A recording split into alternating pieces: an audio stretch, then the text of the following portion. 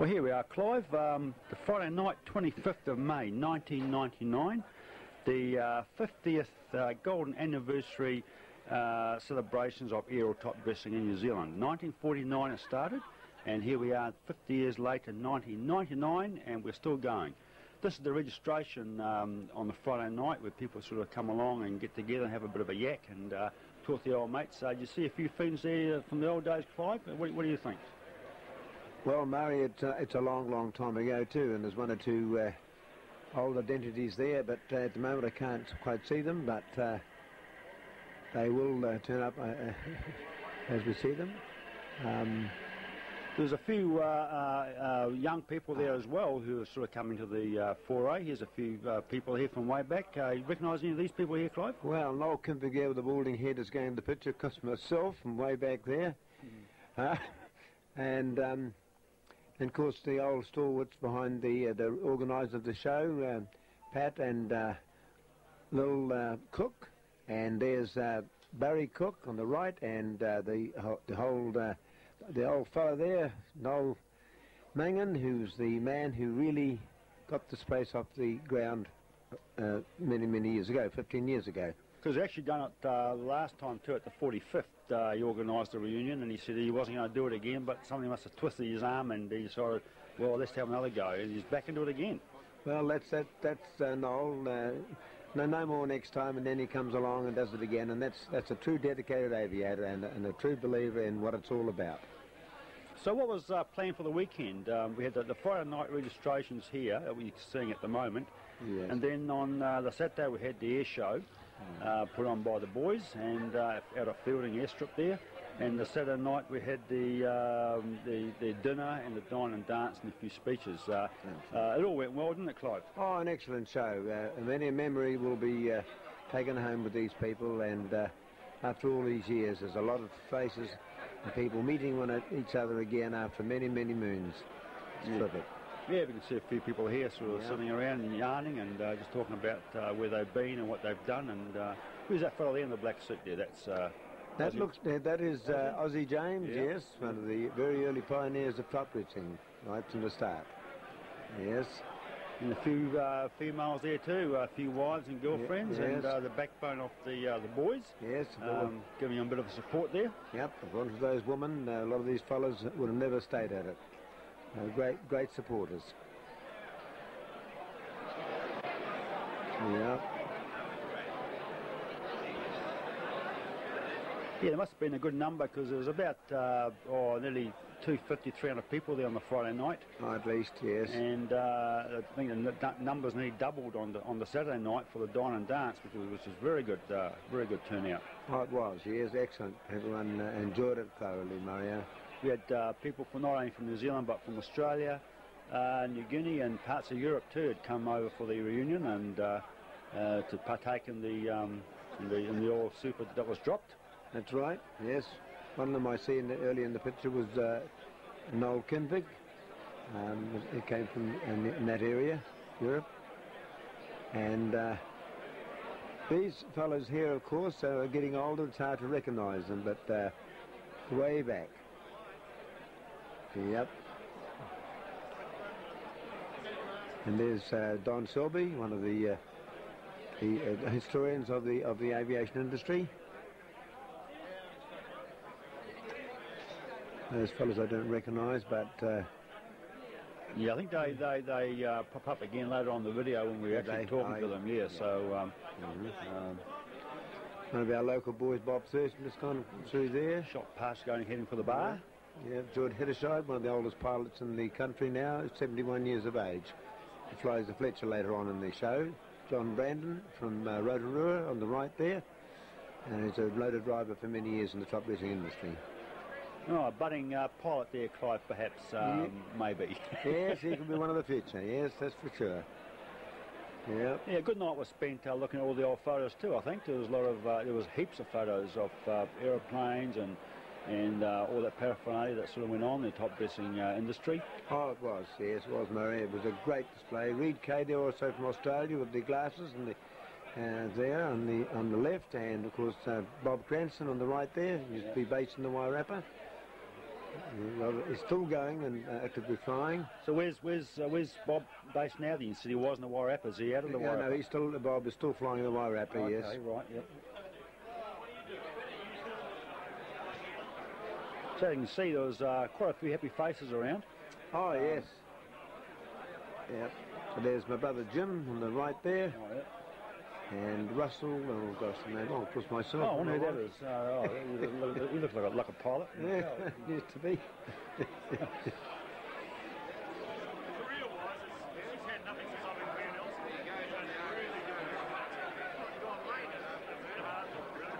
Yeah, I recognise Peter McCall with the glasses there, and yes, and his mate there, probably another pilot from way back. Probably flew together and done all sorts of stuff together.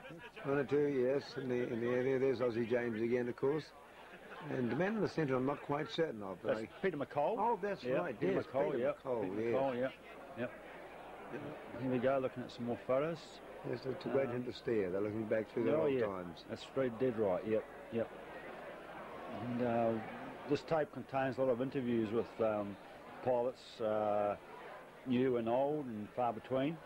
Yes.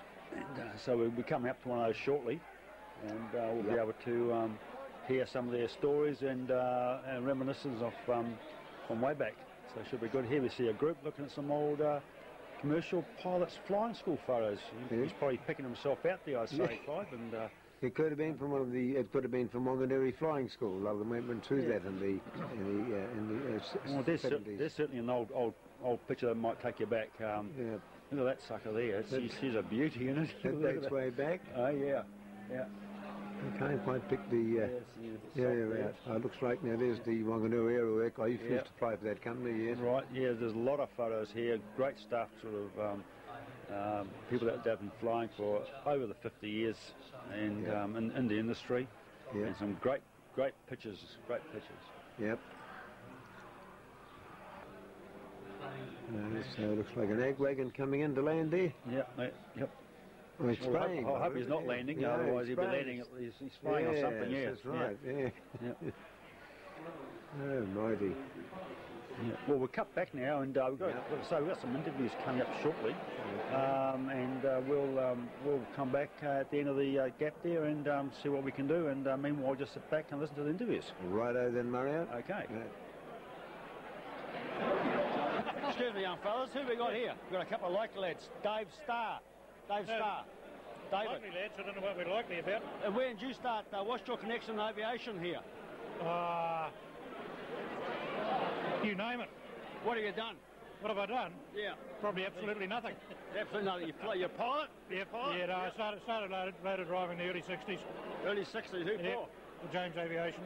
Whereabouts was that started?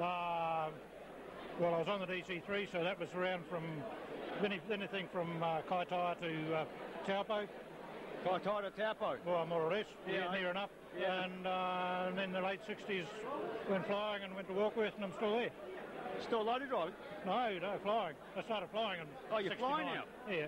69 you started, and what are you flying now then? Flying Fletcher. Still flying Fletcher? Yep. Same company? No, flying for myself, but which I've been for the last 15, 16 years. Oh, good stuff. Yep. Yeah, and whereabouts was that again, or in North Island? Yeah, in Warkworth. Warkworth, just okay. north of Auckland. Okay, and who's this young fellow over here you've been talking to? This is Alan Rose. Alan? Yeah. How are you, Alan? And what's your connection in the aviation industry? Loader driver. And how long have you been loading driving for? 1952. 52? You started in 52? 52, yeah. And who was that for? Airspeed. Airspeed. And whereabouts did you start? In the Tauranga. Whereabouts? Tauranga. Tauranga. And whereabouts have you been? Anywhere? Anywhere else? Oh, I've done about 2.5 years of the same firm, Airspeed. And you're still flying, still loader driving? Yeah. Yeah, you're still loader driving? Yeah. Oh, you've got a bit of bull here. No. There's no bull. There's no bull, still loader driving? Yeah. Same company? No. Herod, 4 firms through the years. 4, that's not bad. 4 jobs for yeah. Oh, that's good. And you don't enjoy the weekend? Oh, yeah. see a few of the old fellas and tell a few lies? All lies. And all the lies, drink beer, are lies coming up now. Yeah, after a few of those, it'll be even better still. Well, we'll hope you enjoy the evening and the weekend, and we'll catch you later on. I'll do my best anyway. The supper thing, anyway. Good stuff. All right, catch you later, guys. See ya. Okay. We've got John Brandon, is that right? Right, yes. And what's your connection in aviation? Loader driving and operation manager, branch manager, two things. And when did you start? 54. 1954. Whereabouts? Marston, air contracts in Marston. Air contracts. Yep. And where'd you go from there? Still? Well, no, managerial top dressing company. I went over there as driver for Naylor Smith.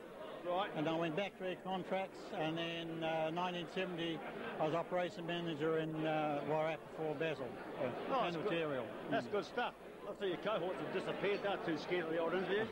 All right, so what are you up to now? Enjoying the weekend so far? Yes, I am, very much. Yeah, Thank you. Yeah. You're seeing a lot of old faces. Yeah, telling a few lies and that sort of stuff. And spinning a bit of super. Oh, it's good. Well, I hope you enjoy the evening and the weekend. Thank you, yes. You get a bit of kick out of the old boys flying tomorrow with a bit of luck. Absolutely, yes, we will. Okay, good one, John. Thanks very much. Thanks. That's right. Who have we got here? This is probably the first, he was the earliest guy to start top dressing in Hawke's Bay. Okay. That's Derek Turnbull. Derek Turnbull. Yes. Okay, Derek, and when did you start top dressing? Well, this was in 1950. You started in 1950? 1950 with Tiger Moth. Tiger Moth. It might have even been late 1949. Okay, and who was that for? What company? That was myself. That's right. Okay, and whereabouts? At a little in Hastings, Hawke's Bay. Hawke's Bay, okay, yeah. And we called the firm, we called it Hawke's Bay Wings Fertilisers. Wings Fertilisers. Oh, that makes sense, yeah. That's good, yeah. And how long were you doing that for? We had it from 1949 right through to 1963. 1963. And then retired from there and bought a farm. Okay, that's good. And after Tiger Moths, did you stay in the other aircraft at all? Yes, we had Tiger Moths, Cessna airplanes, two Cessna airplanes, a Fletcher FE-24, and then 4 Pipers, Fuohys. So you more or less done the whole gamut, really, haven't you? 18 A's. Yeah, that's right. And then I sold the whole works to Field Air in 1962, 61. And all good straight flying? No hidden side of the hills or that sort of stuff, or what? Well, we got away scot-free. You got scot-free, yeah? Not too much. We never had a fatality. Yeah, that's good, eh? Yeah. Oh, we're still have to enjoy the weekend and tomorrow's air show with a bit of luck, and it should be good too. Yeah, it should be good too. I'll be looking forward to it. Derek, See if they can do it the same as we used to do it. Yeah. I don't think so. They're a bit more cautious now. Too many bureaucrats. All right, Derek, well, I hope you enjoy the weekend, and we'll catch up to you again. Good. Thank you. Good luck. That's great. Thank you. All right, now who we got here? Sorry to interrupt you guys. We got Peter. We got who we got here? We got Ken, and we got Mike. Yep. And start with Mike. What's your connection in aviation? None whatsoever. If any. The super phosphate's so thick that I'm having to wriggle out of it. So we're in the business. You're in the business? Yep. As what? Pilot or? Was previously, and now do a bit of managing. Okay. Yeah. When did you start flying? 1969. Yeah. Whereabouts? In Raglan. In Raglan? Yeah. Okay. And what sort of aircraft were you flying then? A 300 horsepower Fletcher. Fletcher? Yeah. Okay. Stay with Fletcher all the time, or did you go into other aircraft? Moved on to 400 horsepower Fletcher. 400, yeah. Really and truly adventurous. Oh, yeah, especially after, Then got to do a little bit more into a turbine, yeah. Yeah, that's good, yeah. Okay. Yeah. You still flying? Still in the business? No. You're not? Gave that up. Far too dangerous, mate. Far too dangerous.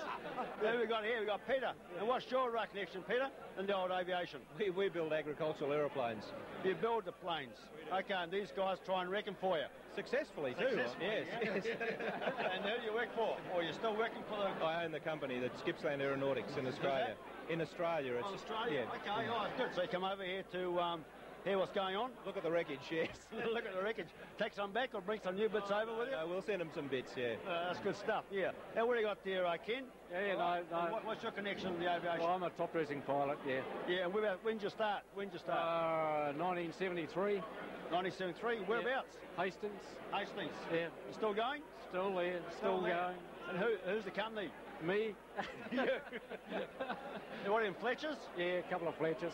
Okay, that's good, yeah. And going to be enjoying the weekend this weekend? Oh, great. Yeah, Should be right, good to have a weekend off. Excellent. Oh, I hope you guys enjoy the weekend and we can see you around again. Yep. All right, cheers. Thank you. Just a little bit of interview here for the old aviation. Who we got here? We got Frank, Rex and Ben. Is that right? Ben. We'll start with you, Frank. What's your connection to aviation? Well, I was instructing at Wanganui in 1947 when Rex and I sat together in the school, and we taught him when later, after I went through. So he's ruined the industry. He has ruined the industry ever since. And did you have to do any flying yourself? You actually top dressing or just here, instructing? Not here, but not here? No, all around the rest of the world. The rest of the world. For example, what? Oh, it's Nigeria and Cameroon. I was in Panama for 4 years, and then I was in the Sudan, and then I was in Jamaica. Yeah. I heard a lot of guys going over to the desert type states. So what do you spray in those sort of countries, like Sudan and that sort of stuff? Bananas. I was on most of my Bananas. time, yeah. Okay, what for disease, bananas? They have to be sprayed every 2 weeks. Every 2 weeks? Wonderful. Oh, okay, wonderful yeah. So what after now? You're still in the industry or you're... No, I finished now. Finished, yeah, okay. That's a nice compliment you paid, never mind. I'm 73. 73, oh, that's good stuff. Okay, we go to Rex here. Frank breeds Qantas pilots. Qantas pilots? His son is a Qantas pilot, yeah. Oh, that's good stuff. All the families have got the wings under their... Well, it's pretty satisfying for instructors if they can turn their children to it. That's good stuff. Why, you, Rex, are you in the aviation yourself? Absolutely, yeah, a whole life of it. Starting off with engineering. Yes. In the very early days of aircraft service in Auckland, right. The first aeroplane that they converted was ANN, and I was working on that aeroplane. And what sort of aircraft was that? That's a Tiger Moth. One of the first Tiger Moths, yes. Right, yeah, okay. And did you go into flying yourself, or was it straight? Didn't stop at that. When Frank and I were together, we were on the school in Wanganui. Right. We were learning the game, and then we finished up teaching it. Oh, it's great stuff, huh? And subsequently, I went to Safe Air and had a major career in Blenheim. Oh, that's good stuff. Where I still live. Yep. Yeah, it's good. We're going to Ben. He's trying to keep his beer warm under his armpit there. He's our wild Australian boy. And what's your connection to aviation, Ben? Oh, I've been an Aggie pilot, all this time. Okay. Yeah. And when did you start? I finished last top dressing run just last Friday. You finished? Not finished, no, I hope not, but just before I came here, I got a job finished. And when did you start flying? In 1958. These were my instructors, these fellas. These guys here? At Wanganui, yeah. Oh, you're still here, so they must be pretty good instructors then, eh? Well, thank you.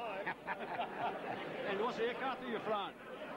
Most of the Aggie stuff, like the top dressing planes and a bit of GA stuff. In New Zealand only, or no. I did a little bit here earlier on, like with these fellas, and I worked in Taranaki for a while. Right, okay, yeah. And then I went back to Aussie, and I've worked in the Sudan and the UK. Okay, What's it like working in these sort of hot countries? Good? Oh, depends what's hot's over there. Yeah. I'm talking about the weather. All that hot.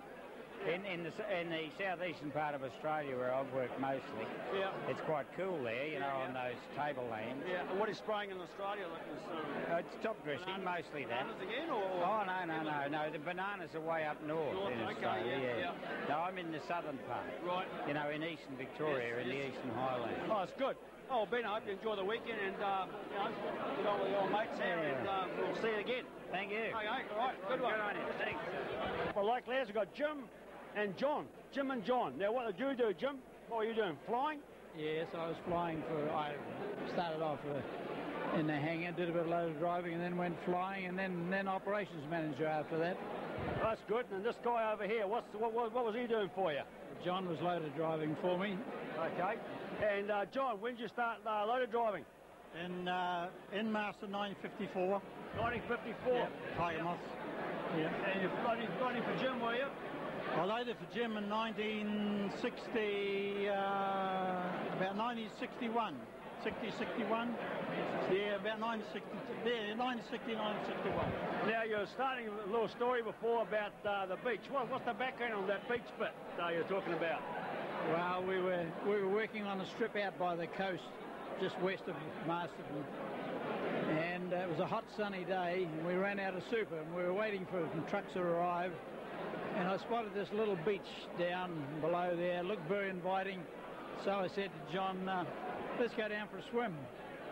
He said, oh, no thanks, no, I'll just wait here, I think. I said, well, I'm going, I'm as hot as hell. So I went down, and there was a bit of a sea breeze coming in. I landed into wind on the strip, on the beach at least. And I went to turn away from the water and turn downwind to park it, and I ran into some soft sand, and just at that moment the wind gusted up very strong, and as the aircraft struck the soft sand, of course the tail came up, and this wind got under the tail, and I had it teetering on the top with full throttle and a stick ride back, trying to pull the tail down, but no luck. Finally I gave up, and I just cut the throttle, and she went over nose into the sand. And John spotted me from up on the strip. He saw what had happened, so he brought the loader down to pull me out. And you wouldn't believe it, he got the loader stuck in the sand too. Bit embarrassing, eh? Meantime, the tide's coming in. Luckily for us, there were some fishermen had seen what had happened. They were just along the beach, and they had a four-wheel drive, a big Land Rover. They came along and pulled us both out. I had a bent prop on the aircraft, but it was not too bad. And I was able to fly. Tiger? No, it was Cessna 180. Cessna. And you couldn't fly home then, could you? Oh, yeah, I could. Yeah, it wasn't bent badly, but it was bent enough to annoy the boss, Colin James, and wanted to have to be flown back up and new prop put on. But and did you get your swim in the end? No, that's the thing. I never did get that swim. I'd actually gone to have a bit of a sleep. Okay. And I was sort of lying there with my eyes shut, and I actually saw him land on the beach. I lay back, and I heard the thing rev up to, as he went to swing it round, and it sort of, hello. I looked over the beach, and he was on his nose. Oh, it's good stuff, and well, it's one of those little stories that you remember from way back, eh? So it's, those are the good stories to hear off too, eh? You know. Yeah. They come out right. That's the main thing. Yeah, those that come out. That's the yes, excellent. All right, guys. I hope you enjoy the rest of the evening, and tomorrow and the weekend, and we'll catch up with you again. Thank you. Okay, John. Okay, Jim. Yes, later. Lex, Tom, and we got Ken. We want to do a few words off you on the old flying type careers and that. When you start, Lex? Where did I start? Oh, in Gore. Where did I start? In Gore, 1977. In Gore? Yes. Okay, what did you start flying with? What's the aircraft? A UH-12E, Hiller 12E. Oh, the old Hiller. So yes. you're a rotor wing pilot? Yes, I am. Oh, okay, yeah, still are. Yeah. Yes. And what are you flying now? 500. 500, yeah, okay, it's good. And still in Gore, or? I live in Gore, but I work offshore a lot of the time. Okay, and where are you still working from then? I work for a Canadian company. Okay, so in Canada, obviously. A lot of the time. Okay, what sort of work do you do over there? Sort of mining, ag work. Okay, yeah. Forest fire. Yeah, you mentioned Mexico as well. Same sort of work there as well? That was seismic work. Oh, okay, seismic work. Okay, so dropping bombs and seeing where the old seismic waves come to. That's right. Oh, that's good stuff. Yeah, did you start flying in New Zealand? Yes, I did. In Gore? Yes, I did. Okay, and straight to rotor wing, or were you doing fixed wing first? I couldn't find a job fixed wing. Right. I had a fresh commercial. Right. So I got my rotary wing licence. Oh, that's good, and I got a flying job rotary wing first. Oh, excellent, so excellent. I've continued on. Oh, excellent. And where's that man gone? Oh, we'll go over to Ken here. Go and see Ken. Where did you start flying, Ken? In Gore. In Gore as well? 1974, yeah. Fixed wing again, or rotor wing? Fixed wing, Fixed wing, yeah. okay, yeah. And, I actually started in Tiana. Tiana? Yeah. Oh, okay, what's the aircraft you start flying in? A 188. 188 AgWagon. Cessna? Yeah. Oh, AgWagon, yeah. Okay, yeah. And all over the country, or?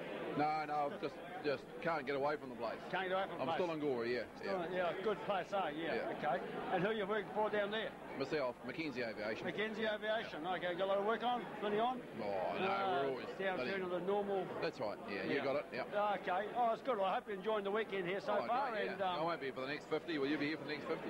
oh, I don't think so. No. But this stuff could be in the old archives anyway. Well, I hope you're enjoying the rest of the weekend, and we'll chat to you again. Yeah, right. Okay, Sure. mate. Good Good one. on you. Thanks Okay. a lot. We're swapping telephone numbers here, are we? Where's he gone? You get back here. He's taken off. Who we got here? We got Joan. Joan, Peter and Monica. We'll start with you, Joan. What's your connection in aviation? Well, it's through my friend Frank Sinnott. Who was in Wanganui many years ago. Right. Involved with aerial top dressing. Right, okay, yes, yeah. And we're both Australians. Oh, okay. So you come over from Australia, have you? Or? No, I've been here since 1957. 1956, so you're a true blue Kiwi then, I guess. Yes. That's Right, good. thank you. Would you make care? Right, passing on to my friend. We'll go on to Peter. Peter here, Peter and Monica. When did you start flying, Peter? What's your connection in aviation? I learned to fly in the mid-50s, and I top dressed from about 57 through to 1960. 1960. Yeah, and then went to NAC, National Airways. Okay. Then to Air New Zealand. In New Zealand? Yeah. Okay, what are you doing now? Flying 747s? No, I'm retired and loving it. Yeah. Is that a good feeling, eh? Yeah. Well, flying big jets beat the hell out of working for a living. Yeah, right. Top dressing. Yeah. So what did you start flying in? Tiger Moths. Tiger Moths, Yeah. okay. Learned to fly in Tiger Moths. Okay, and before that, though, did you always have an interest in flying? Oh, yes. As a youngster or whatever? Yes, my father was an electrical engineer. Right. And did all the electrical wiring for all the fighter airfields around Auckland, Ardmore, Seagrove, Mangere, during the war. Right. And I got the bug. You got the bug, eh? And you couldn't lose it. No. Oh, that's excellent. And what's your lovely wife, Monica, is it? Yes. Okay, what's it like being the wife of a pilot? Very enjoyable. Very enjoyable. I now fly behind him in a little chipmunk. Oh, that's that right, Yes, yeah. so I follow him. Oh, okay, so I you got sit a behind. license as well? No, I just hang on behind. Just hang on tight. Yes. Thoroughly enjoyed the scenery and everything. Oh, it's excellent. Well, I've enjoyed the weekend so far, and I get a show tomorrow, and we'll see you again. Yes. All right, thank you very much. Very good. Thank you. Good luck. Got a couple of local lads here. Who we got here? We got one here called Bill. And Neil. And Neil. And Ross. And Ross. And Diane. And Diane. Okay, we'll start with you, Bill. What's your connection to the old aviation? I did my engineering apprenticeship with Airland, which is now Field Air. Field Air, okay. So just engineering or just engineering and loader driving? And loader driving. Yeah. Okay. And how many tons of super do you reckon you would have loaded over the years? Hell. A few. We'll never a clue now. Oh, okay, Going back a few years ago. Have you still doing it now, or you? No, I'm flying for Eagle Air now. Eagle Air, okay. Got out of the ag industry. Okay, good. And when did you start actually doing flying? Hey Neil, we went together, didn't we? Can't be that long ago, can it? 75. Yeah, about 75. Yeah, it would have been about 75. 75. Yeah. What did you start flying in? A little Balco 208 at the Palmerston North Flying School. Oh, okay, yeah, with, right, okay. Brian Milne. Okay, right, okay. And how long are you doing that for? Well, actually ended up going up to New Guinea from here and flying up there. So quite a few years up there, and came back to Field Air again. Yeah, right, okay. And loader driving engineering, bit of time with Peter Lacey down in Nelson. And then went back overseas again for 7 odd years in New Guinea, back to Australia and back to here. What's the attraction for New Guinea? Money? No, the flying. The what? Yeah, the flying. The flying. The challenge. The challenge. Yeah. Why? What's the challenge in New Guinea? Just really good flying. Okay. Yeah. It's like top dressing, except it's in the passenger freight industry. Okay, right. Yeah. Every day was a challenge. The flying was excellent. Yeah. And I really miss the place. Oh, it's good stuff. Yeah, I suppose it's, like I say, the challenge with the mountains and that. Is that what you're talking about? The terrain, the type of country you're flying in. You can throw the map out. Yeah. It's like. Well, I consider it to the ag industry in the respect that, you just got to know the terrain, know the area, and local knowledge, and talk to the people who have been there a lot longer. Yeah. To me, that's what it is, and I'd go back there tomorrow if I could. Yeah. It's just unfortunate the way that went, but I got talked out of going ag flying, believe it or not. You can blame Barry Tibbs for that, because I wanted to go ag flying. I did a stint with Manitourial top dressing. Right. And I had a plane lined up for me and everything like that. And Barry said, I don't want you to go ag flying. Yeah. He said, it's a different game and what have you. He said, you're a good engineer. he said, go and do something else. So I ended up back in New Guinea. Oh, what a bummer. But I've Still. never ever forgotten the ag industry. Yeah. You know, I just really loved it. Excellent, excellent. And in some ways I'm glad that I didn't go that way. Right. Lost a lot of friends, and the way the industry's gone. Yeah. But at the same time, I've just arrived back from Cairns tonight, Australia, and came straight from Cairns to here today to be here for the 50th. Bloody hell, it's good on you. So, all right, well, that going flat, so we might get back to you later on. Okay, well, hope you enjoy the weekend, and we'll catch up to you. Thanks very much. Thanks a lot.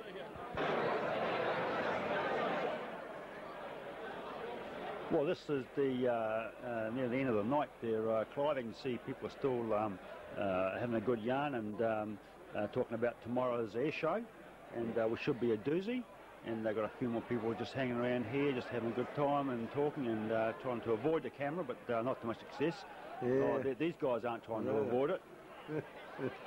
And yeah, we'll be cutting away in a few minutes and going out to Feilding Aerodrome, where the show is on. And I think it's about an hour-and-a-half program, so a good hour-and-a-half. So there's all sorts of aircraft flying around, and should put a good show on for the boys.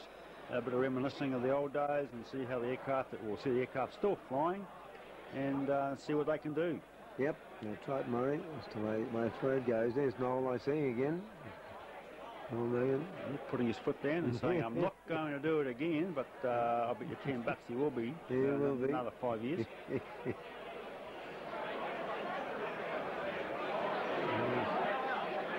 All telling their stories, long ones and short ones.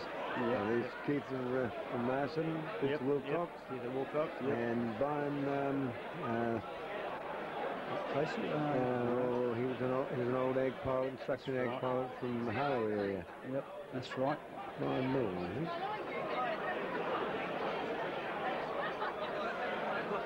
And there's Bob Scott on the right there. Yep. There's an old helicopter pilot, an old experienced pilot from the past. Many moons of top dressing with Bob, way back.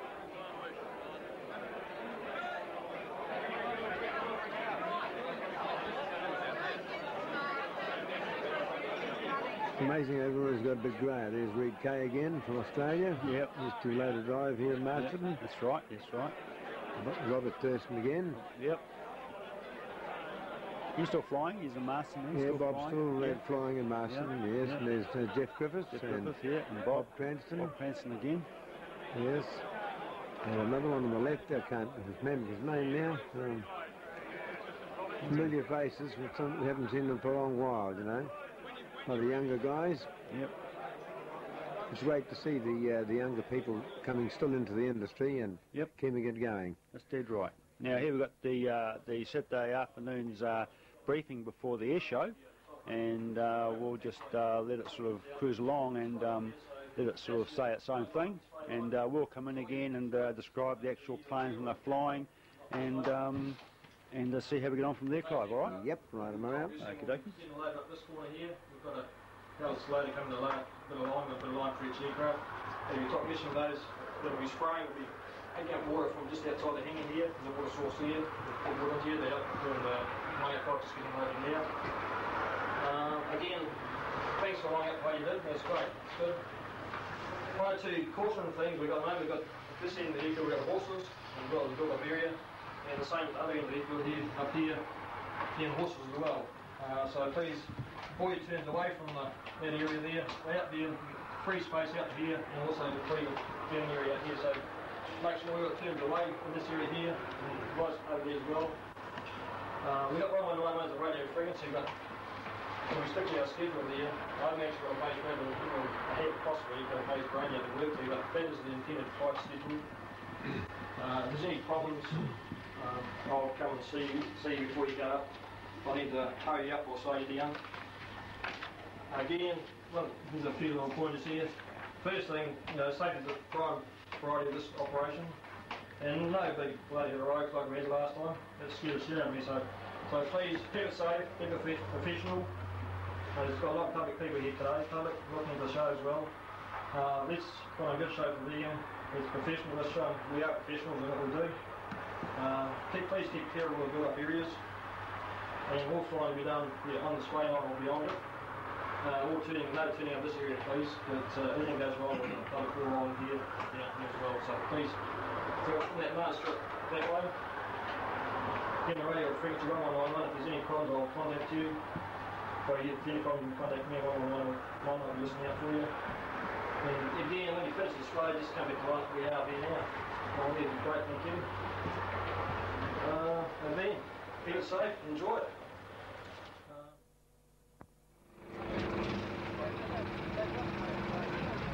Yeah, this aircraft now is starting up as BAT. I personally flew that aircraft way back in 1953. Now belongs to Sport and Vintage Aviation Masterton, belongs to Tom Williams. How old will this aircraft be, Clive?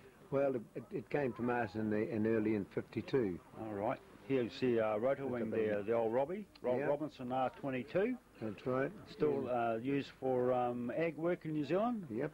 I think it was mainly designed for passenger or commuter type flying, but the old Kiwis are sort of put into a sort of more of a workhorse type situation. Yes, and a good training aircraft too. Yeah.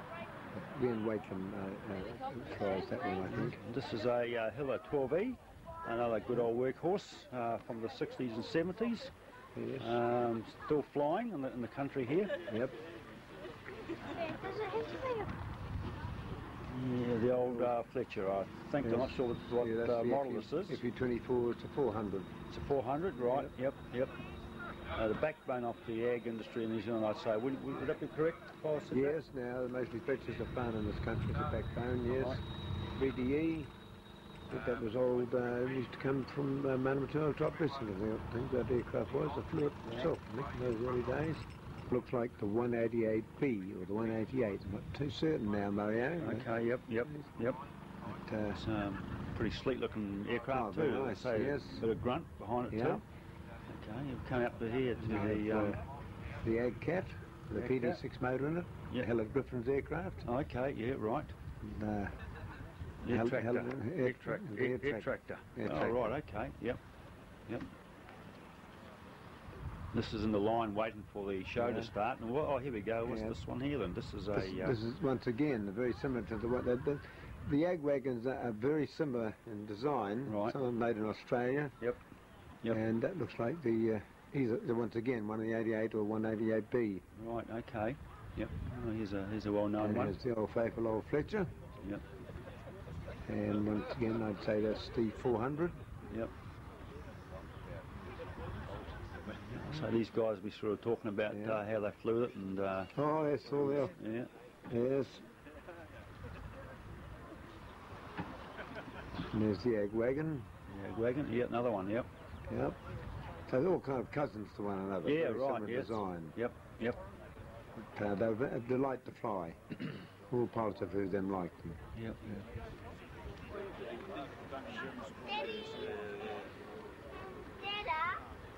Once again, here comes the Fletcher. This is a turbine. Turbine, yep. That's right, and I didn't know where it was. Is that the Crisco? Is that the Crisco? It's like the Crisco, yep. Okay, yep. Big power improvement, with the turbine.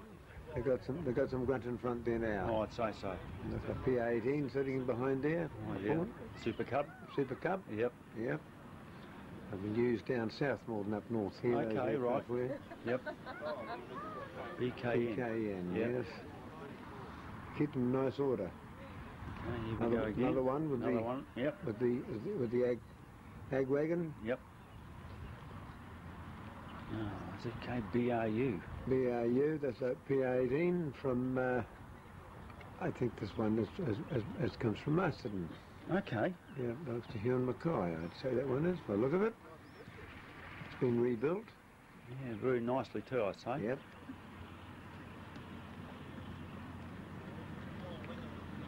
Yes, an old pilot's probably looking at that one. And this is the air truck. Okay, this is Keith Turner from Keith Turner and Marston. From Marston, yeah, right. Okay. Very few of them in the country now. This is the only one flying. I wouldn't be 100% certain of that, but there's very few of them flying in the country now. And Keith owns this one. Aircraft. Very strange looking aircraft. But according to Keith, it's a joy to fly. Right. Yep.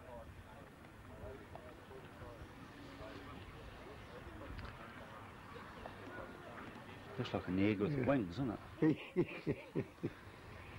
And Wareham Aviation's Fletcher. Yep. Well, sorry. That looks once again like the 400. Yep. And until we come to the good old faithful AgWagon again. Yep. Once again, as I was saying, there's quite a few of those aircraft are very similar in design. It's hard to pick them out. So it looks like a good lineup of aircraft. There's another turbine. The turbine, that's the one of the Arends Briscoe, ones, I'd say, yes.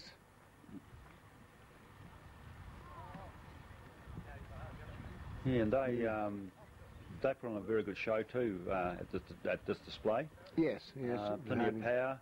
Plenty of power and very nice to rehearsed and very professional flying by the three Harding boys. Yep. Bring it to gear services, Fletcher. Yep. Yes. Another turbine. Yep. I think the three of them are lined up there by the look of it. Yep. Yep. And last one here. This is the last one here we've got here of Wanganui's. Yeah, that's Harding boys. Another. It's the turbo. Yep. Cresco. Yep. Yeah, okay. Oh, well, that's the lineup for the air show, and the boys are just having the briefing at the moment, and just about to take off shortly. Oh well, shortly, right now actually. This is the Tiger going through its displays. Now this Tiger Moth is actually fitted with whisper mode engine, so that you can't really hear it flying, which made it good during the First World War. Just to sneak up on things. No, actually, what happened was we had technical difficulty at the start of the air show. The microphones weren't switched on. The show actually caught us unawares, so we haven't got any sound on this bit until the actual landing when he comes into land. So unfortunately, we haven't got the beautiful noise that it makes as it flies over. But I think people who have flown in this aircraft have flown it certainly know what the sounds like. And, so this one I personally flew when it first came out in 1954. I beg your pardon, in 52, 53, that's when we got this one for air contracts. My twin brother, who's now left the circuit, personally flew that himself, and I flew its sister ship, BAS. Did you fly together, or...? Yes, a lot together. A lot together, doing the same jobs. And the pilot in this one now is Johnny Bargh from Martinborough, who has got a lot of flying behind him now over the last 15 or 20 years, but he hasn't had a great deal of time in the Tiger Moth. Bob only really did a type rating on this only within the last 6 months. All right. But of course, John is very, very experienced and has no trouble with this. Now, is this aircraft kept in Martinborough, or is it based in Marston? No, it's based at the Sport British Aviation Society. Oh, in Marston, yes. At Hood Aerodrome. At Hood Aerodrome, yeah. Right. And it's available for rides? Yep. I think I've seen people going for rides in these aircraft, and they can go up there, they can turn up and say, have a ride, and the boys will take you out for a bit of a spin. That's right, yep. And every person who's been up to Tiger Moth thoroughly enjoys it. Here she comes in now to land, and Bob does a lovely three-pointer. Yes. Bob, I don't know why I keep on saying Bob. It's John. John. That's pretty bad. Yep.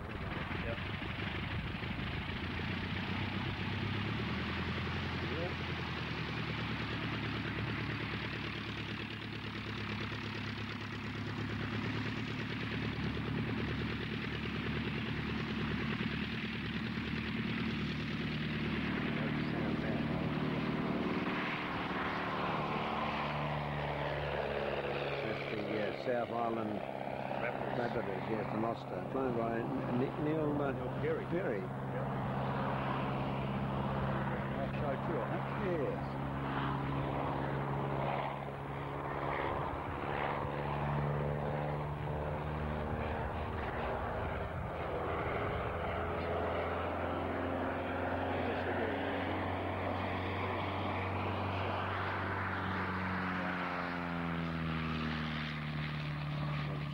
dropping and lever hoisting and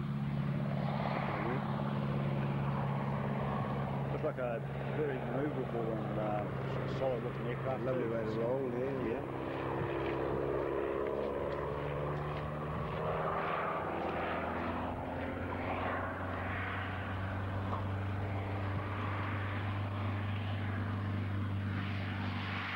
Certainly a better day than it was 5 years ago for the boys to display the aircraft. Yeah, I was there for the 45th. That was 5 years ago. I had a bit of a drizzle, I had a few splits, and it was pretty cold. But this time it wasn't too bad actually. It was a bit overcast, but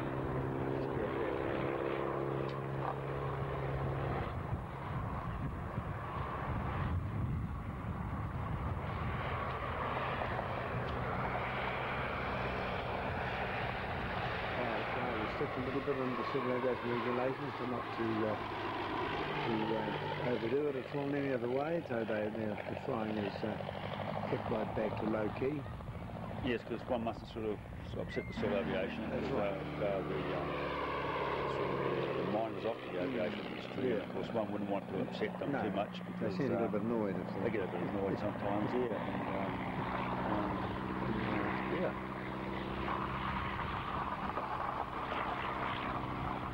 None of these boys have to prove a point. They all know how to fly well, and They're right. And no worries about any problems there.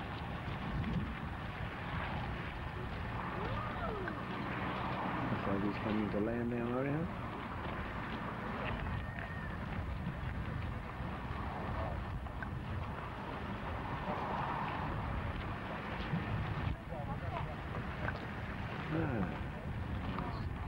Very nice landing too.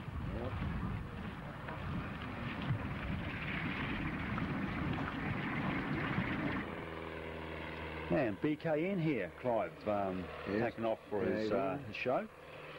Yes, that was used extensively in the 50s and 60s as a top-dressing aircraft, and all who flew them also liked this aircraft.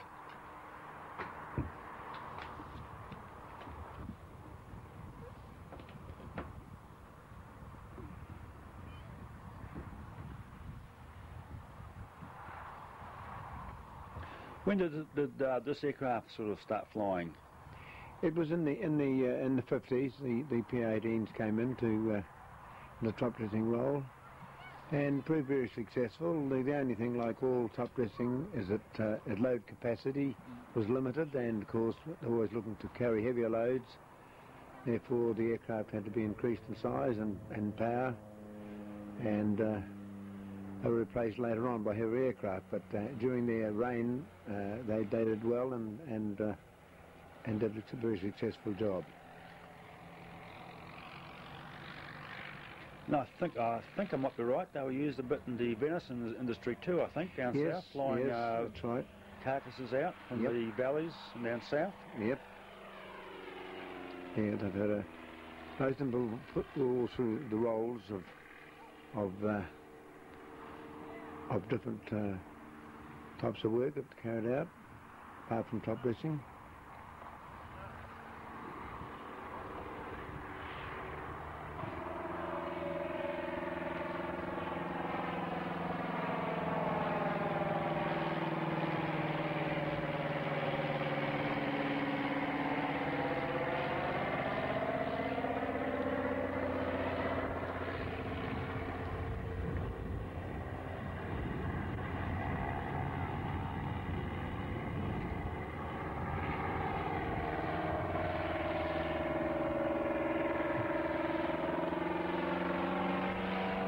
This one has been flown by Ross Crawford. And do you have any idea where this aircraft is based at all? No, I don't, Mario, no.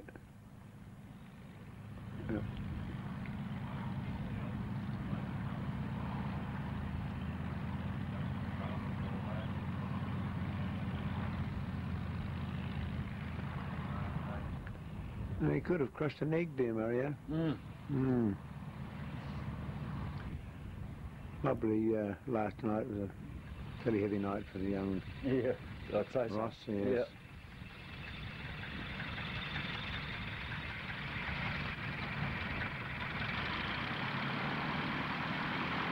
It's now a two-face machine, obviously not used for top dressing anymore now, it's privately owned by the look of it. Yep, I'd say so.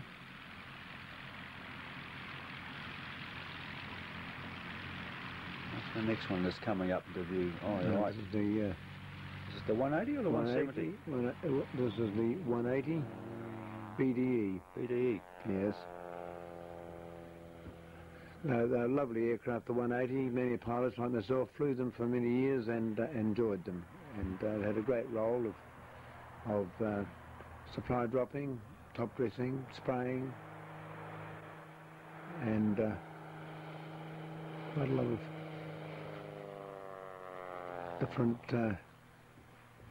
jobs she was used for. So it's quite a capable sort of beast, all lovely. sorts of dry spraying, wet spraying. Yep, air spraying, yep.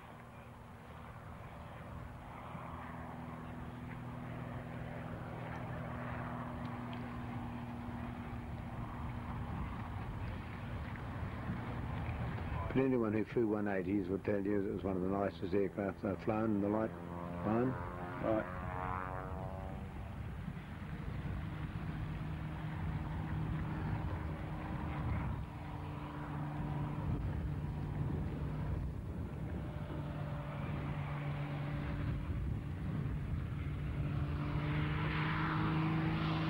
Low pass.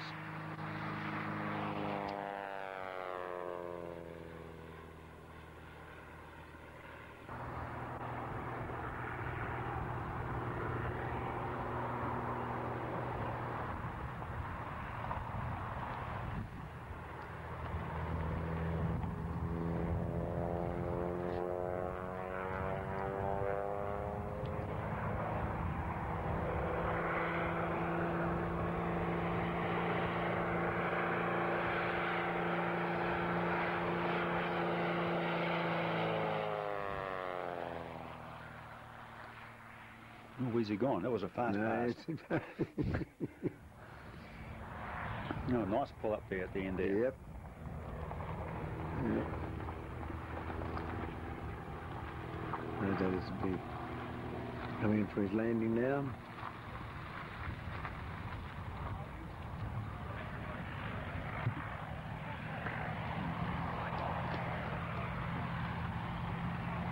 He's coming in now, I think, coming for his approach. Yep. Got his flaps fall down, I'd say. Yes. We'll see if we can do a nice three-pointer. The 180 is a hard one to do with spunk type undercarriage too. All right, yep. So very nice, execute a nice three-pointer, but still, we'll see. I think he's fooling us, you know. I think he's doing a low pass. He is flat. Yeah, he has done too. We're trapped there, Mario. Yeah, I think so. We'll get him on the next pass, I think. Yep. If this is the right man flying this, it's Clyde Rowlands. I think it could be, yeah. Yeah.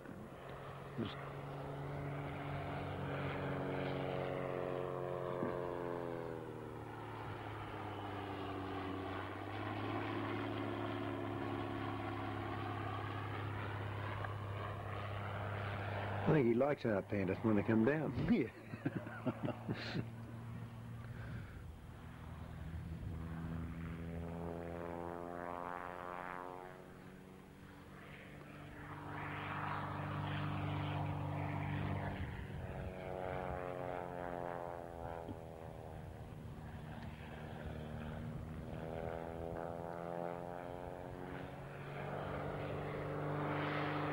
A very stable aircraft at low speeds. Put down.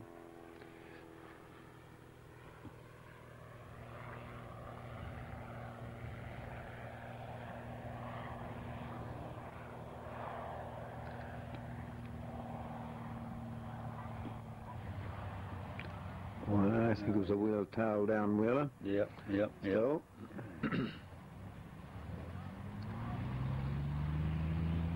once again, these are now not top dressing, there's no hopper in her, so she's a privately owned. Right.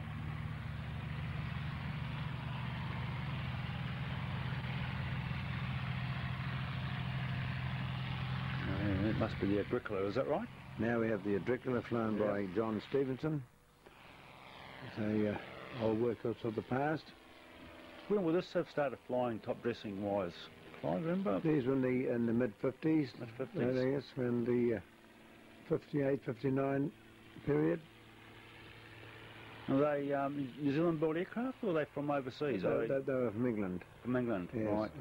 Made over there, and it had great potential, but it, for some unknown reason, it never went beyond the stage it was in now. They never increased the horsepower. Right.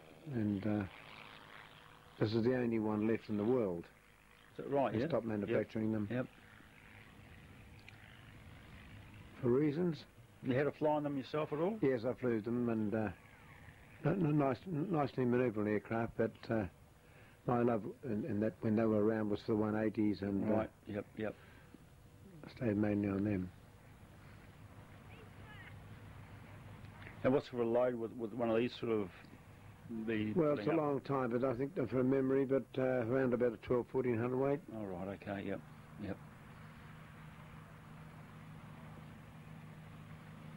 Very wide undercarriage, good for strip handling. Yep.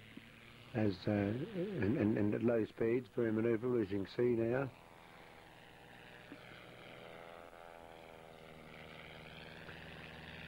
This was restored by Claude Stephenson's company way back in Martinborough years ago. Okay, right. In Martinborough, did you say? Yes. Okay. Yeah. A man by the name of Lou Damon was made. Oh, right. I remember Lou. Yes, yep, that's right. It had rebuilt it, Claude.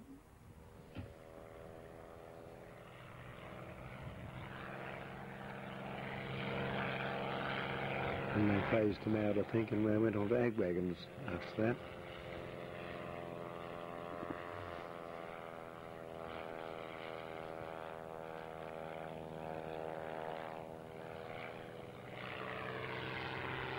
Yeah, very manoeuvrable. Yes. Quite a quick turn there. Yep. Come around again. Some pilots who flew them, like Marston-based pilot those days, was Freddie Myers and Jim Thorne, my own brother. He flew them, and they liked it. They thought they were lovely aircraft to fly.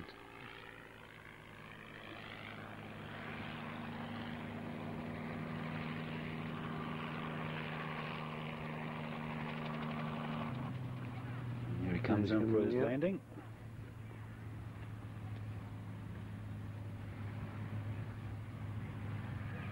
And a lovely touchdown. Lovely. Yep, absolutely lovely.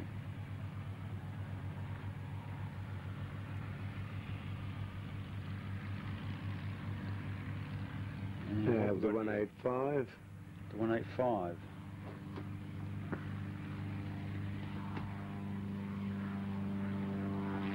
Must be. It could be flown by Robin Langslow. Langslow, yeah, I think so. Yep. Looks like this one here's still working. It's he's got all his spray equipment on, and tanks and spray gear. Yes. Yep. Yes, it's still operational, I say, this aircraft is.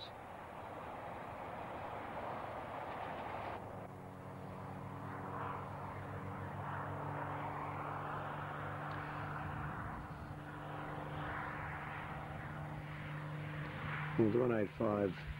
That's amazing stuff. Looks like he's almost clipping the grass, eh? Yep.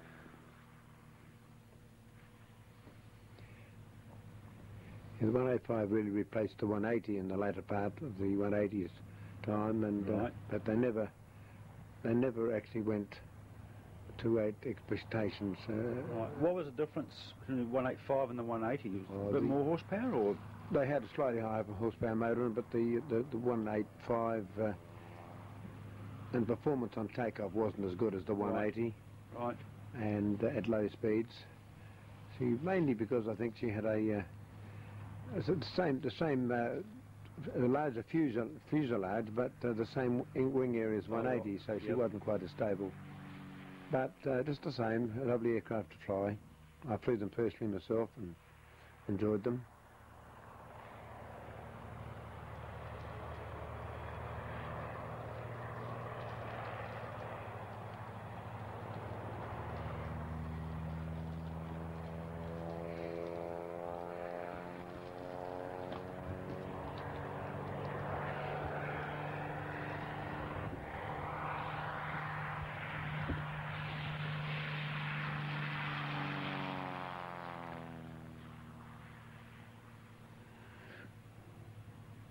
My spraying time was spent on the 180s and slightly different with the old Swarthmaster. Okay, right, yes. Different. Yep.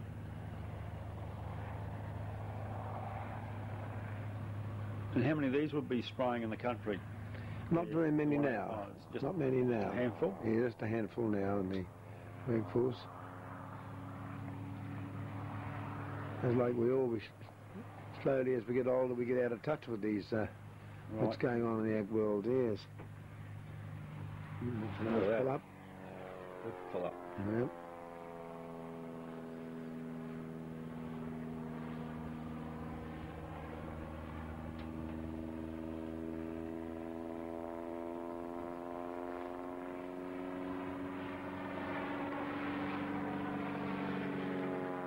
And what, you know, what sort of tonnage these aircraft would, when they were flying super, what sort of... Well, with the super, well, we were taking around about the 1400 weight? Yeah, 1400 weight of the 180s, 185s I mean, up to 14, most maximum.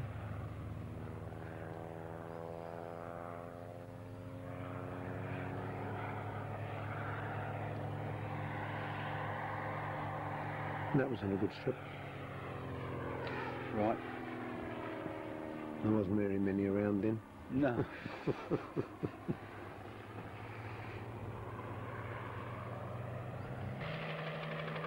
What have we got here? The old Hiller 12E. That's right, the Hiller, yep. And for his display. Yep. Paul Green flying this one. Right. Got the twin tanks on the side. Yep. Big spray booms. Yep. That one dates back a few years. Yeah, I remember flying in these things in the old forestry days. That would be in the 70s, flying in hut materials and food for the hunters and that sort of stuff. Yep. And for, I think I remember rightly, it was Alexander's. Alexander Aeroworks or somebody, Alexander's. Yep. You might be showing our age here, Clive. Yeah, this is right. An old rotary pilot, probably Bob Scott, be looking at this one. Yep. He used to fly them.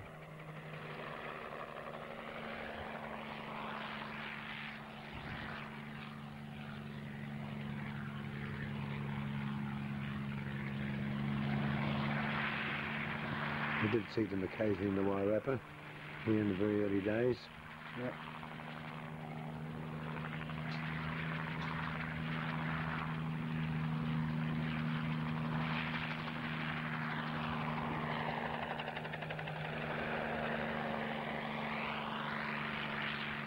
Yeah, if I remember rightly, they used to be able to take about 600-700 on the hook for the old airdrops and that. I suppose that equates to about 60-70 gallons, 80 gallons of liquid, I suppose, in the tanks. That's right. Yeah.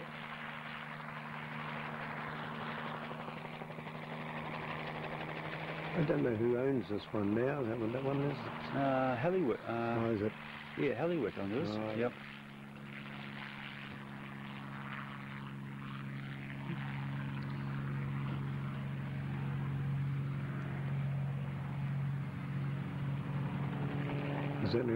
Certainly look nice, don't they? Yeah, very, very nice. Yep. Pretty good for spot spraying. Yep. Real low level. Yep. Good right down on the crop. Yeah.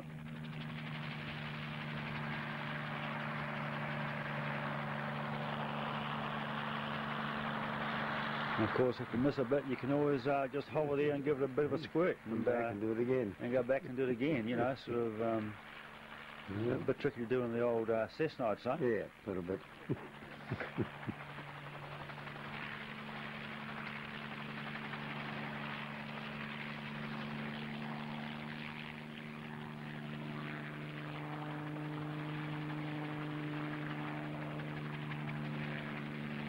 Yeah, that's like this.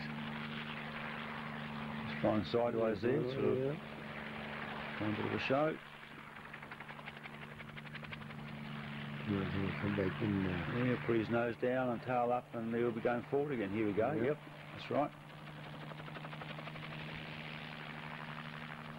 Oh, got a little bit of There spray you left go. there. Yep, missed a bit, so went back down again. Okay, how's that? That's good.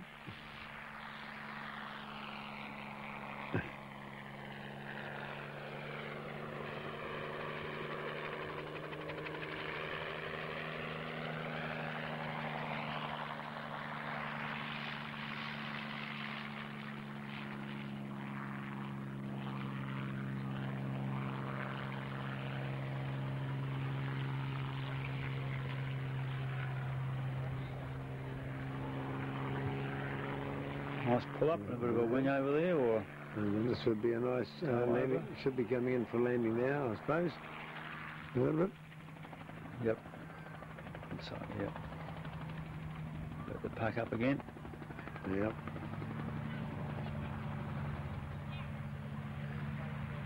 And he's down. Here we go off now with the 188B. Okay. An American egg plane, flown by Bob Monds. Oh, no. Well, it's changed here. We've changed. He's gone to a... Well, this looks like now George Hetterscheid and Gary Yardley. Gary's just joined top dressing with John Bargh's company, and he's got just accumulated a few hours now. He's still under training under Johnny Bargh, and George Hetterscheid and the Fletcher, of course, is the one that's. Well, so we're getting mixed up now because they might have been taken off just to park up somewhere instead of. That'd be right. The old Falcon coming in. Yep. I think those other two might have been just taken off just to park up somewhere and come in for a display very soon. Well, let's see. It'll be the oldest and the youngest in the country. Yeah. Yep. There you go. So what's this one? What's the aircraft, Clive? This is the 188B. 188. B Cessna. 188B egg plane. Yep. It's American egg plane. Bit of grunt? What sort of motor in these things? I'm not certain now. Sort of horsepower. But they'll be around the 300s, 300, I think. Right. Yep.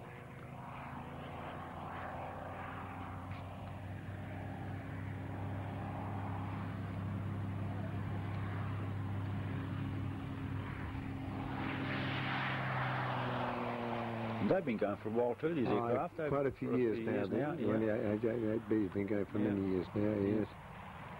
Good proven workhorse. Oh, yes. And here now comes George Hetterscheid and the Fletcher and Gary Yardley. The oldest and the youngest, eh? Oldest and the youngest. And Gary's flying the 188 Cessna. Right. Young pilot from Marston. Right. Who George was? No, young Gary Yardley. Gary Yardley, right. And George is an old... fielding man?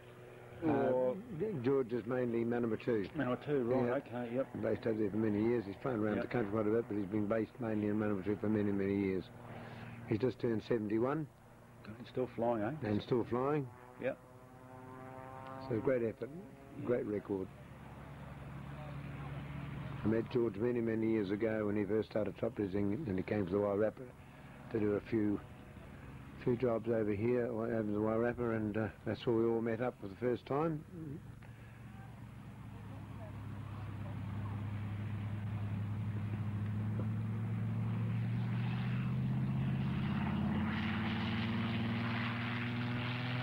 Nice low pass on the old DLQ. Yep.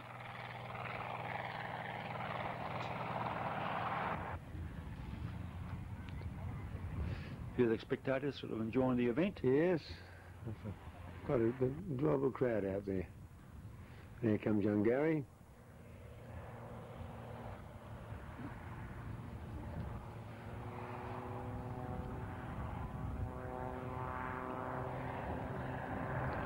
Once again, they're still very much in line with the AgWagon style, aren't they?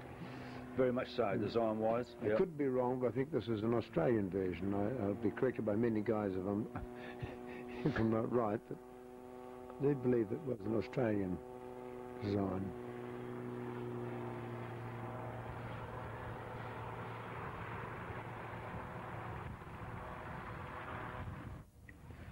There comes George in.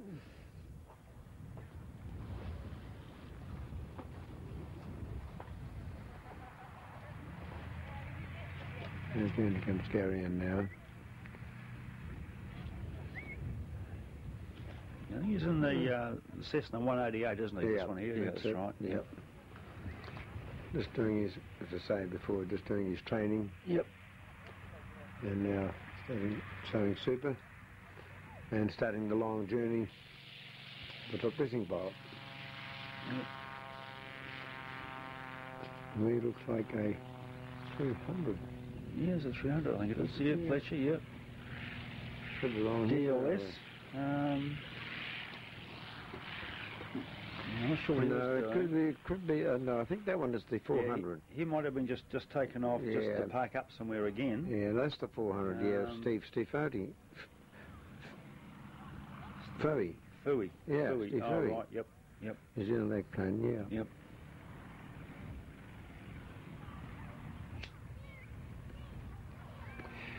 We flew nowadays we flew the Fletchers, the 225 motors.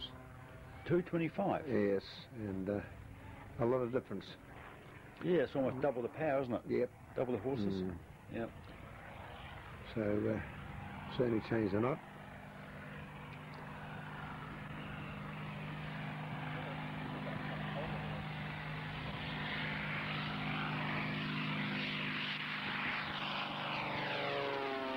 These will carry up to around the 2300 weight, all laden up. 2300 weight? Mm-hmm. It's a tonne. Yep. A tonne. Yep.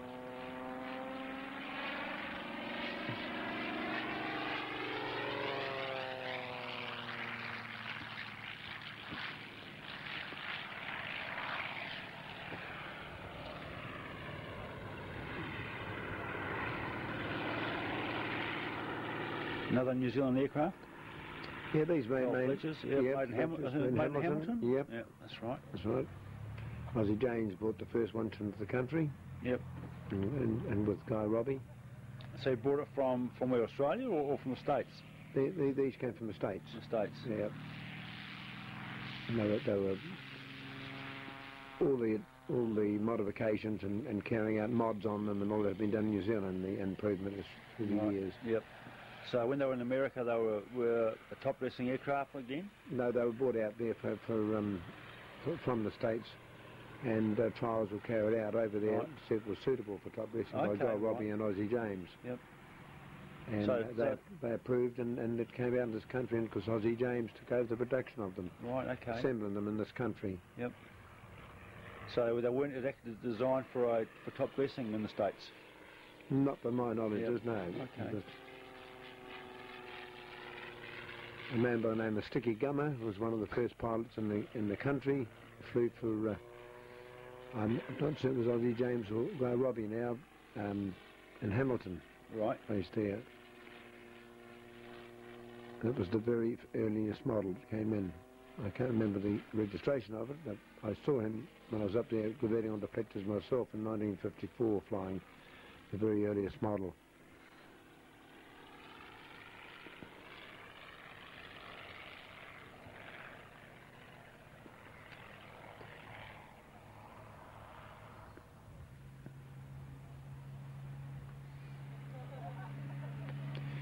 Now we have Keith Turner taking off in the Sky Farmer? Sky Farmer? Yep. This is an Australian model. They came from Australia, imported from Australia to New Zealand. It was quite a range there a few years back, and then it sort of went out of fashion. Yes. And it sort of slowly sort of melted away, and then now it's back again. Yes, well, this is one of the very few in the country now flying. Yep. The Fletcher seems to have taken over the main role of top dressing in this country now. Right. But Keith Turner is a very experienced pilot, flown all types of aircraft plus rotary aircraft. And if you remember, he demonstrated that aircraft, what was it when he flew last, 5 years ago, the big one? The Sikorsky, Sikorsky, rotor wing, yeah. That's right. And now he's back on the fixed wing. On this one again, yeah. And he enjoys it.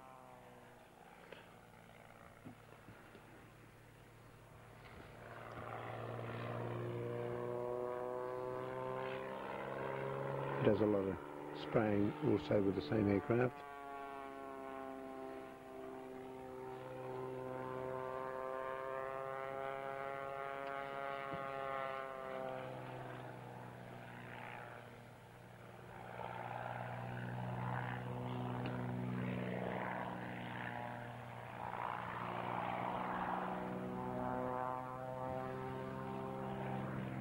And what sort of horsepower will this thing be running? Any idea? 300-400? To be quite honest, you've got me there, Mario. But I'd say she should be around the 400s, yeah. Right.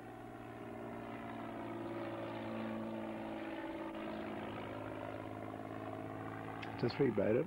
Yep, yep.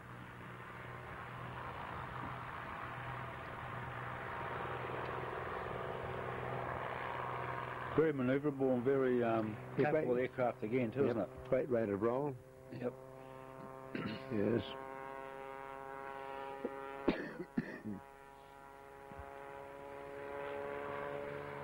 No, I've never flown one myself, but the pilots I've talked to have flown them. One, namely from Marston, Ken Wilcox, and that's right. Yes, Ken used to fly these, yes. He enjoyed them. Yeah, I remember Marston used to be 2 or 3 of them used to fly out of Marston. There was Ken Wilcox. Yeah. Did Robert Thurston fly them as well? Certain Robert did. Neville Worsley. That's right. I think he had a problem one time and went over on his back when he had an engine failure up near Mania Road there. Okay. Yeah. Neville sees his tape, he'll remember it, yes or no. But I think it was, yeah. No air contracts or air services really had them. Yeah. That's right.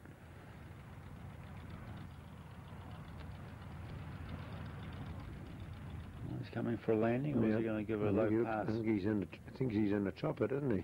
Yep. Yeah, straight down. Yep. That's cheap. A beautiful landing. Yep. Oh well, that's what experiencing gives you. Yep.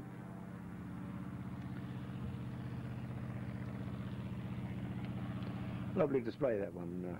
Yeah, very good. Oh, the Robinson R22. Yeah, that's it. This will be in Wakeland. In Wakeland, yep.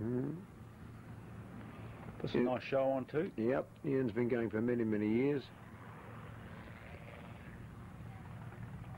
I think he went through the school of Berwick Dalcombe years ago. I could be corrected by him, but I think he did. And has had a very good, successful career in top dressing and spraying and flying choppers. I'm not sure what sort of payload they would carry, but it looks like the tank would be looking around about the old 30-40 gallon tank. Probably. Oh, You'd know more about that, Mario, than me, wouldn't you? You were quite involved with them for a while there. Yeah, not so much the Robinsons. Yeah. The Hillers and the 500s, especially the Hillers. Yes. It's amazing what these aircraft can be put to. You know, sort of when they were first designed, they were designed as a commuter aircraft just to get the old executives from from home to the office. Yep. And the old Kiwis come along and throw a tank on it and use it for all sorts. There's helicopter recovery, spraying, as you can see here. Yep. They weren't specifically designed for this work, and they proved that they could do it, like the 180s and the Yep. type of thing, 185s, Beavers.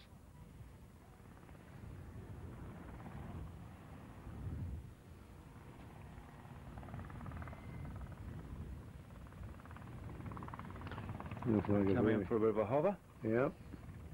That looks like he's going to park it. Park it up again. He's going to prove us wrong. Yep. Got his foot down on one side there, spinning around. Yeah, he's parking it. Yep. Looks like the latest Aussie, GA200C. Yeah, Ray Patchett. Ray Patchett flying. Yeah, Patchett. Yeah. Patchett. Ray Patchett. Yep.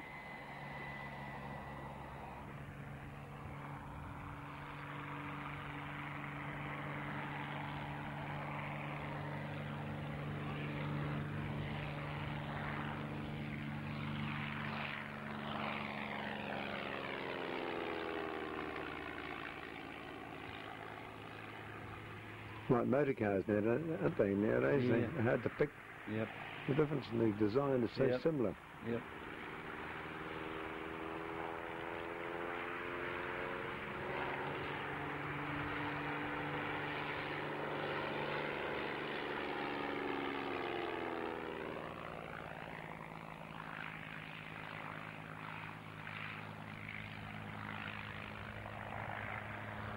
The aerodrome will certainly get a good dusting of super.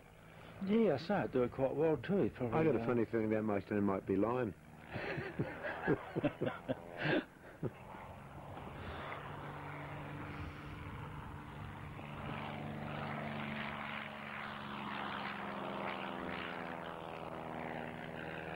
Oh, I love the colour scheme on the wings. Yeah, better, yeah. Sticks out. Yep.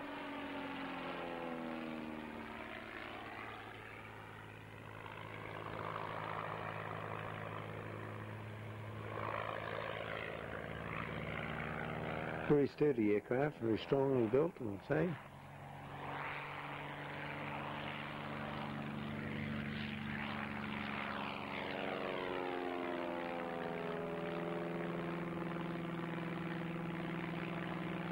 He's off into the sun.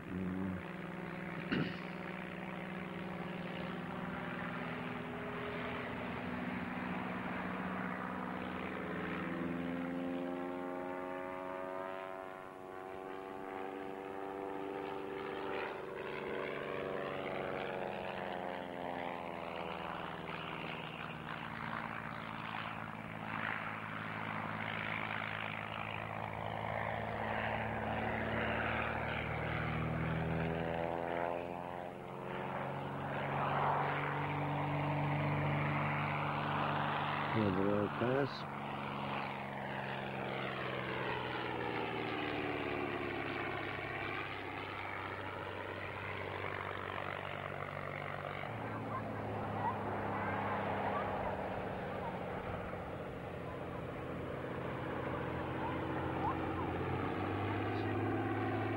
Slow pass this time, I'd This say. time, yeah, Yep. got a flap down there. Yep.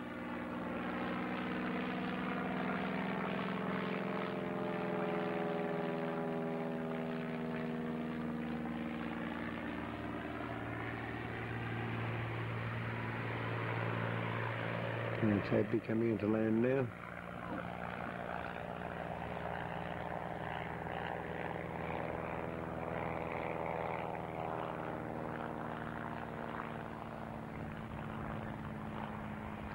Very good visibility too, those ones, I'd say. Yeah.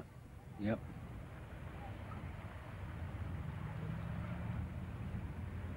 Round.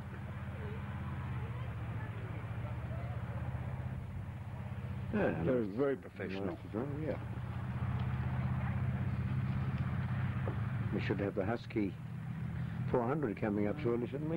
Yeah, could be, yeah. No, this is, now what's he? Dave. No, this is the, this is Hallett Griffiths. Looks like it. AgCat, isn't it? Yes, it looks like it.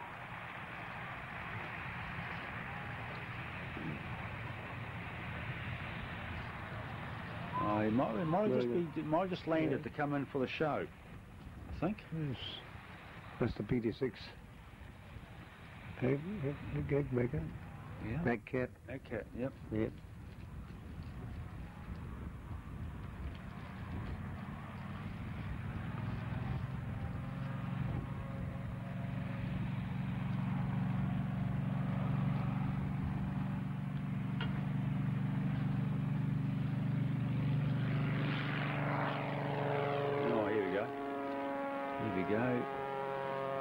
This must be the Husky 400, I think.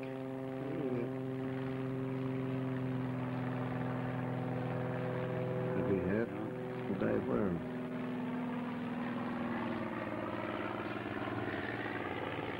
That'll be hit. Yep. Dave Wareham flying.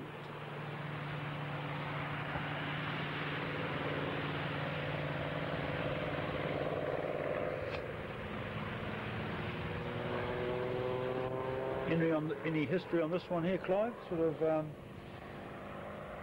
any ideas when these sort of things evolved? These aircraft? No, as I say,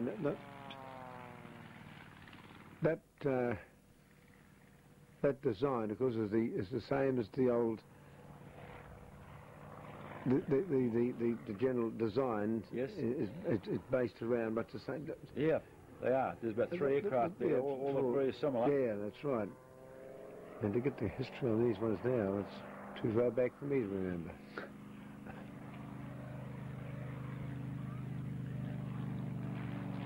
Right, certainly got increased horsepower. Oh, nice shot there as it goes up there. Yep. Beautiful. Yep.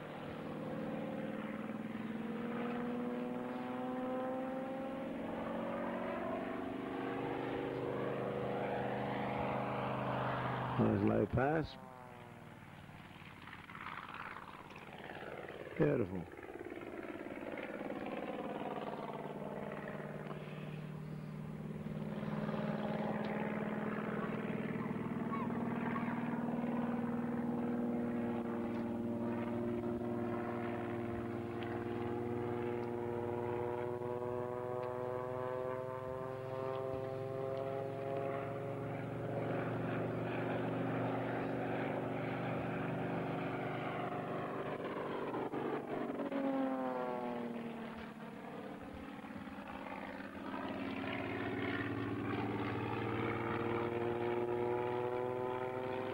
How would he be generating that smoke? Is he? Yes, that was just training what he's got left in the hopper. Yeah. For what have I played, is it?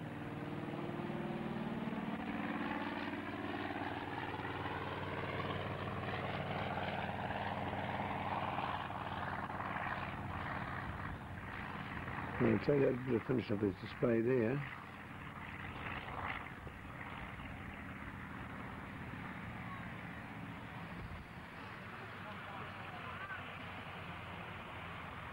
Coming into iron now. Yeah, coming in, yep. Right. Yeah, very nice.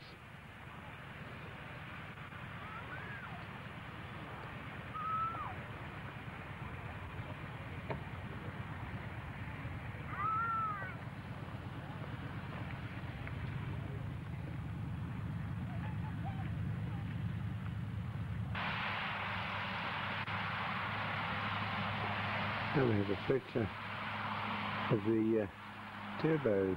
Yeah, looks like a turbine, Yeah. yep. Turbine conversion. I think it's a 600, a Fletcher M601D, Yeah, I think it is. it. That'll be the one. Not sure who's flying this one. No.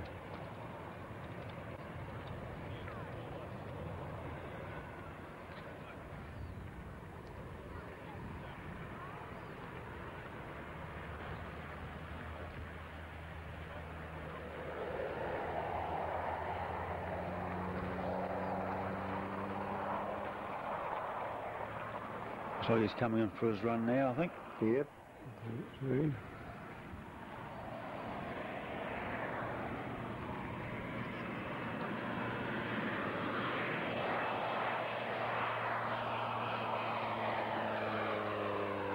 They certainly have a distinctive sound, don't they? Different altogether, isn't it, with the turbo? Yep.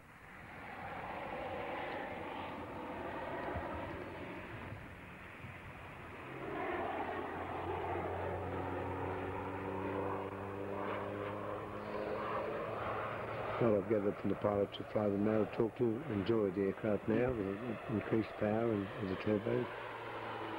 Here he goes now. Yeah, appears to be line, Mario. Yeah. So expensive day out, it was super. Oh yeah, but good for the airfield though. Yeah, make the grass grow. Mm.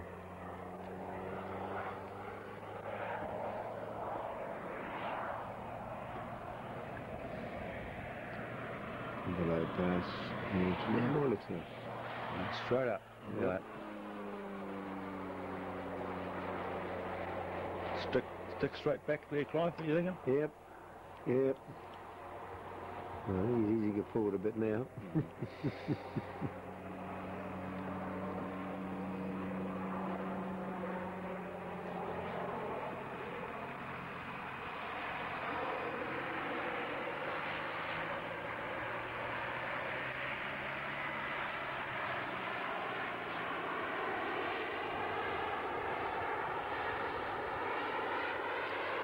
No, I think this will be the low pass.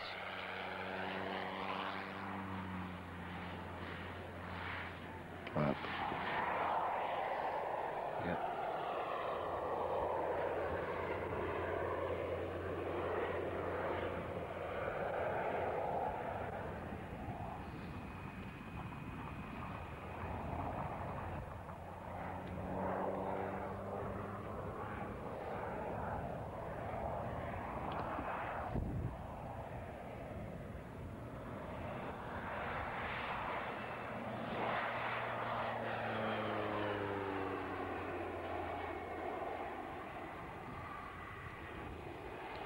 So that'll be it.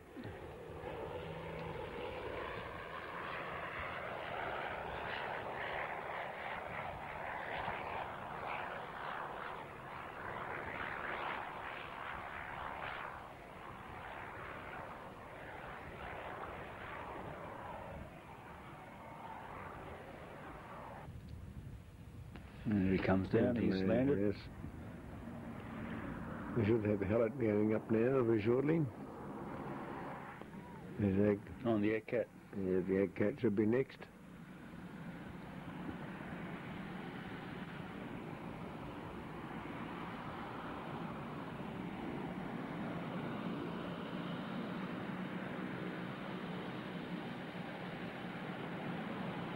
Actually, with his flaps down, and it must cost him half a dozen a beer.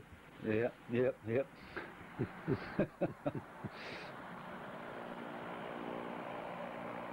Look on his face, he probably knows it too, I'd say.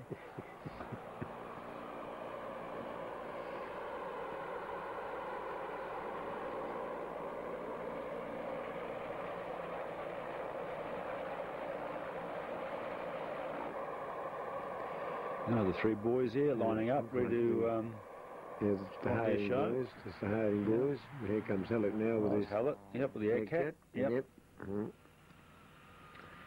The American turbines. American design, is it? Yeah.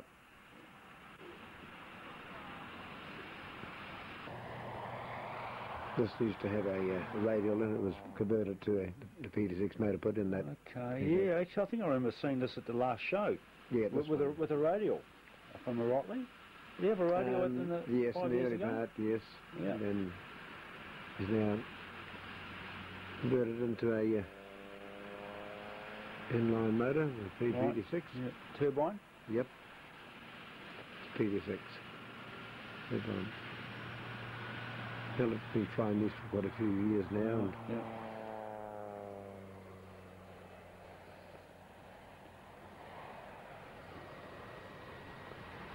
Is it used for lime sewing, or is it just sort of liquid, or can it be used for anything? Yes, it's for anything, yes. Top dressing, lime spraying. Yep. It's quite a versatile aircraft. Yep. He's got spray gear on there, as you'll see now.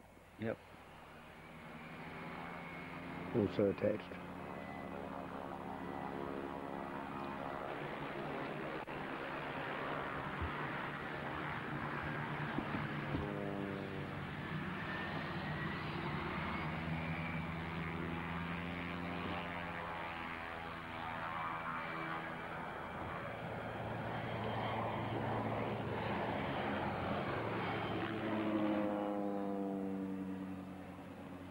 Quite a solid aircraft too, I'd say, wouldn't it? It's strong, very strong. Yep. Works off reasonably small airstrips, you know. Right. Yep.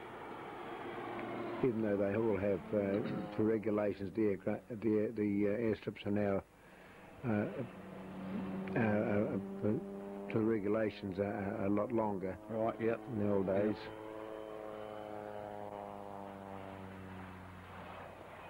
Civil aviation creeping in again. Yep.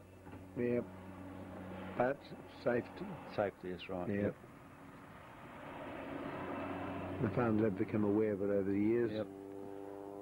It's the pilot's neck that's at risk there, and that's right. More strip available, the better. Yep.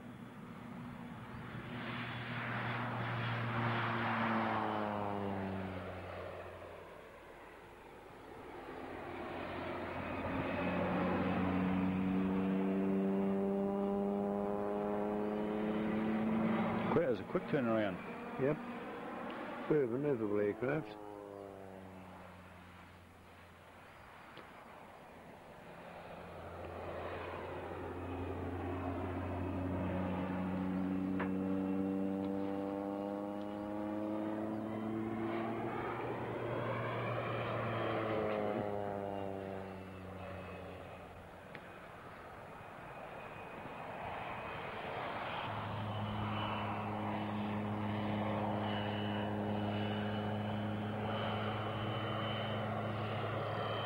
Doing a slow pass over. Slow pass, yep.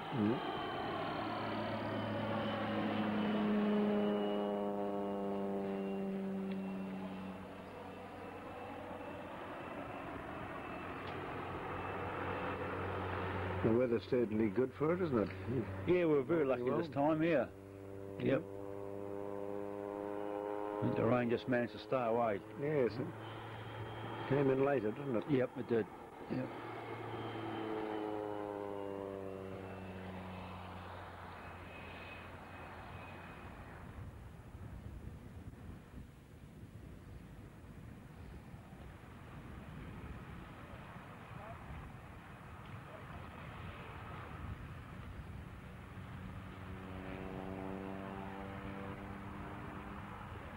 Might be coming up for landing now, I think. Now. Yep.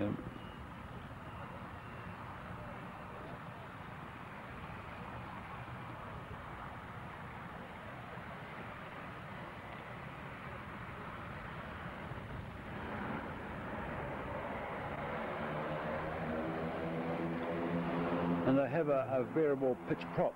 Yes. On these as well. The same thing, yes. Yep.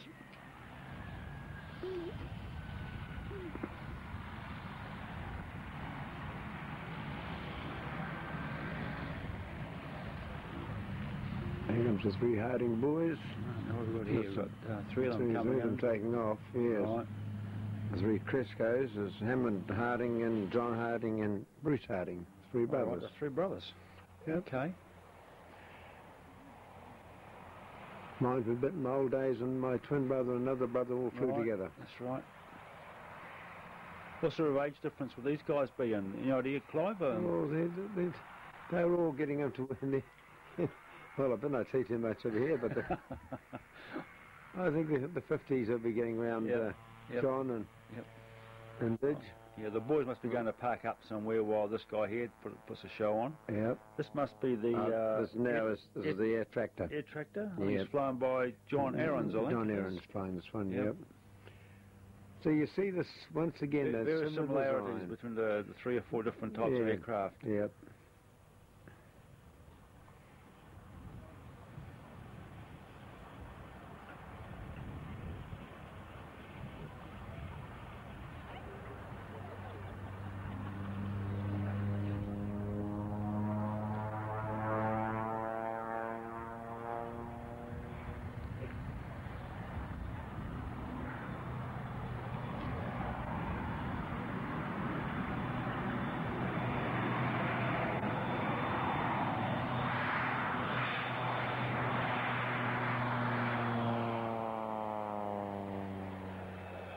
A turbine one as well, this one? Yeah, that appears to be, yes. Appears to be, doesn't it? Yep. Got that distinctive long nose. Yep. Yep.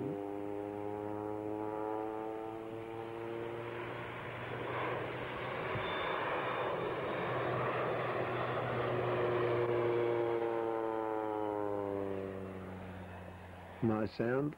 Very nice. Mm-hmm. He's saying that a ton to the acre.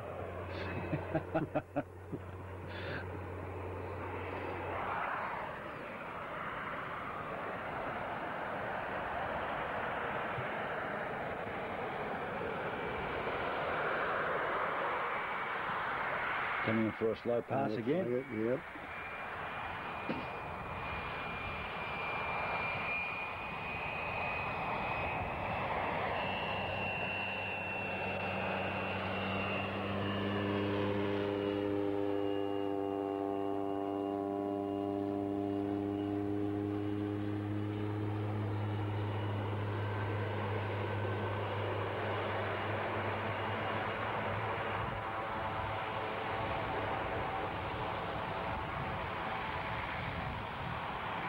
We'll be clearing the circuit now for the Harding boys to come in.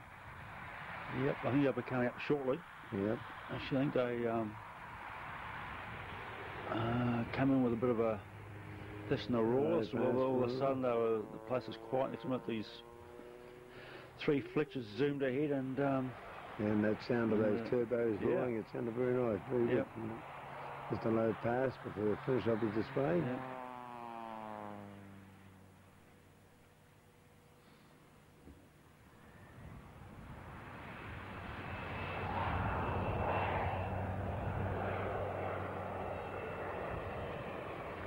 He's coming out for a turnaround to come into land. So they should be coming to land now. Yep. Yes, he fools us once again. It's going to be a landing this time.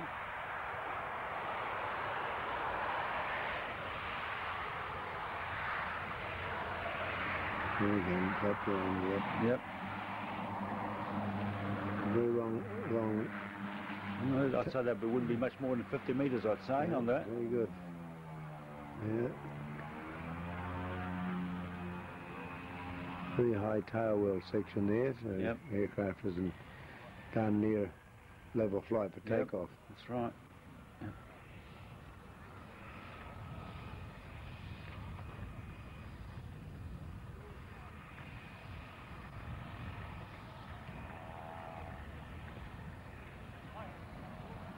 Very nice. Here comes the boys down.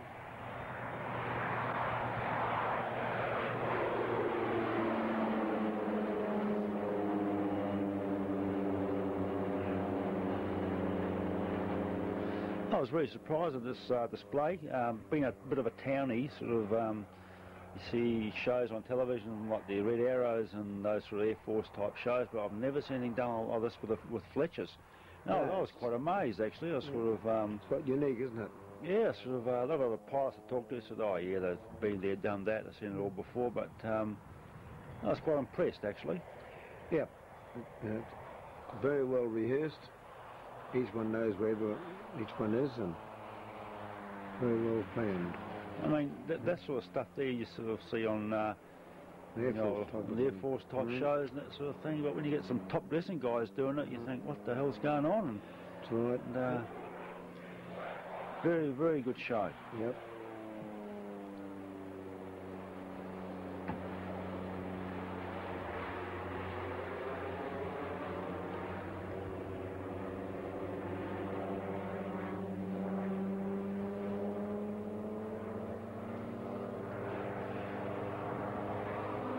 I think they'll be in radio touches, each one as they go through.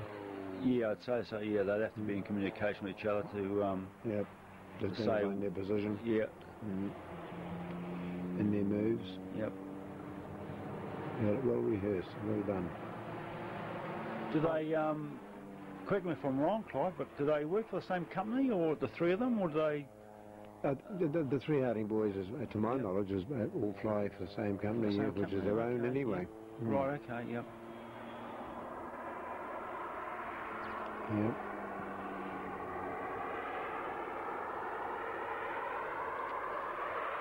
Yeah, looks like this guy here's lost a piston rod or something, yeah. Quite nice to like that. Got on full reverse pitch. Yep, full reverse, yep. Another 50-odd metre landing. Yep. You probably can't see where he's going, but I don't think it matters once he's got his wheels on the ground. Yeah. It's quite effective. Yeah, I think this is quite coming out the front there. This is quite amazing. See, the reverse flight. Yep.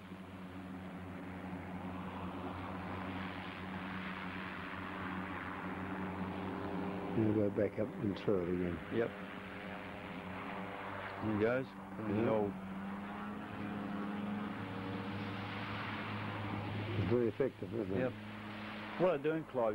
Are they just putting smoke on a manifold or something, or oil on the manifold or something? Yeah, right. Okay.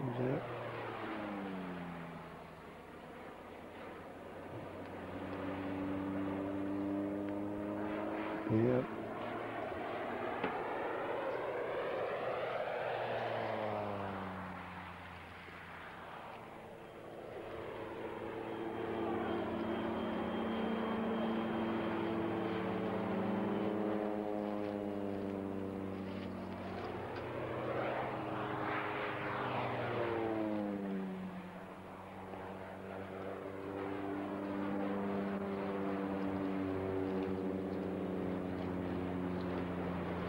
I suppose if you add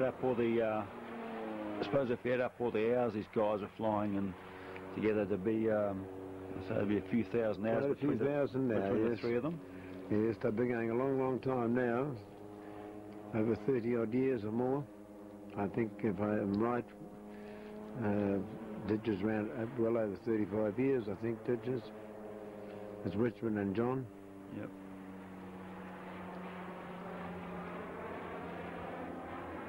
They'll be probably getting in towards the longest serving pilots in the country. Right. Looks like they're preparing to form in formation again. One screaming for the other one to catch up.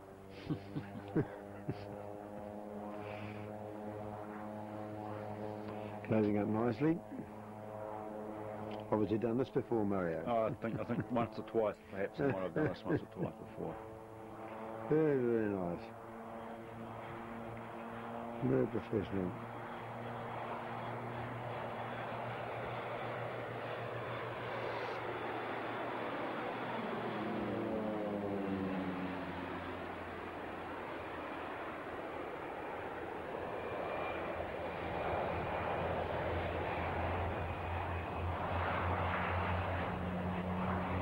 Very nice tight formation there too, very tidy. Yep. Far enough apart, but not too close, not too far apart. Just nicely formed there. Yep.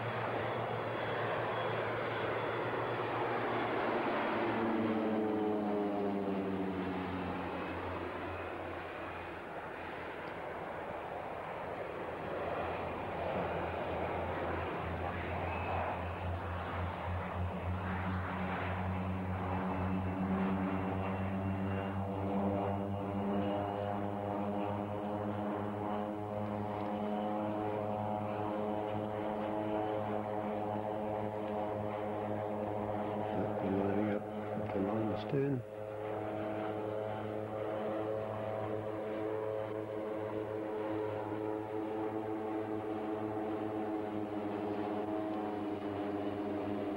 Now going to start the restaurant.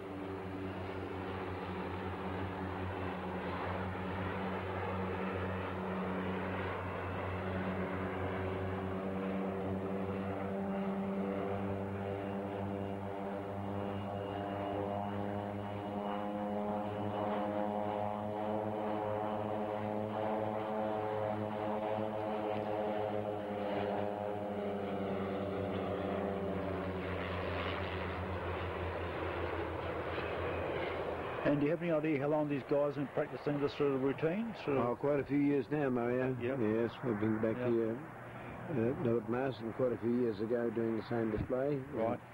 Those days were the 400s, so... Okay, yep. They've progressed onto these, and I bet they're having a lot of fun up there. I'd say. Looks like they're splitting to land now, breaking up. Yep. Here we go. Yeah, line is still landing.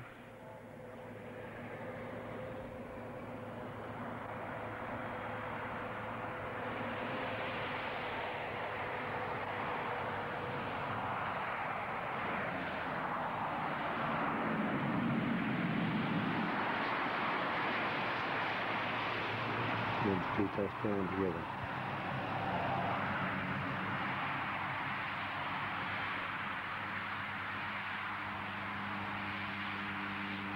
That's the end of the air show for this weekend, Clive. What do you think of it? Oh, very good, Mario. Yes, very nicely performed by all pilots, and a credit to the top dressing industry. Yep. Saying what it's all about. That's right. And a good crowd was there too, and they all enjoyed it. Yes.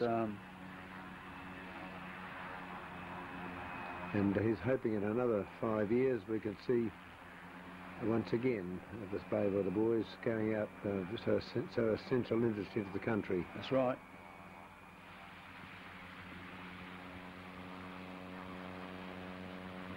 There's a lot of money's worth out there.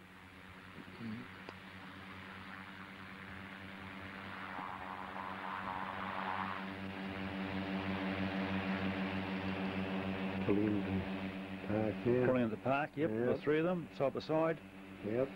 And then shutting down and off to the pub, I suppose. I suppose that'll be it. Ready for the party tonight. Yep.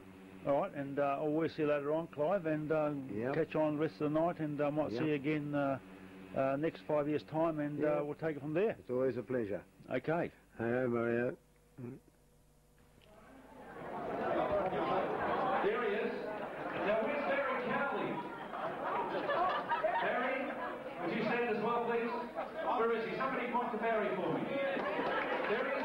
Stay standing. Barry, back on your feet.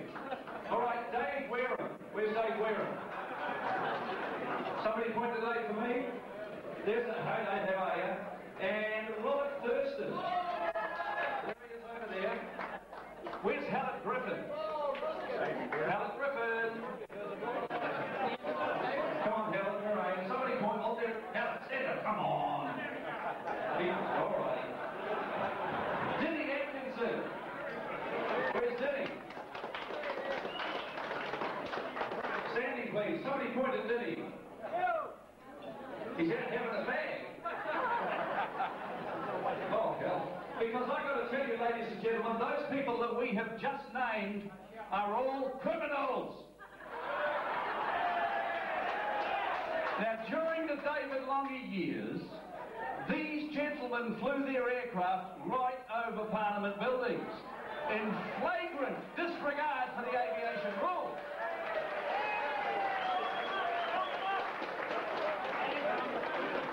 And I feel the punishment that should be meted out to them is that when you go to the bar, the next drink's on them, all right? Hey, well done, guys. Congratulations. You can sit down. It's nice to recognise those who have stood up for their industry.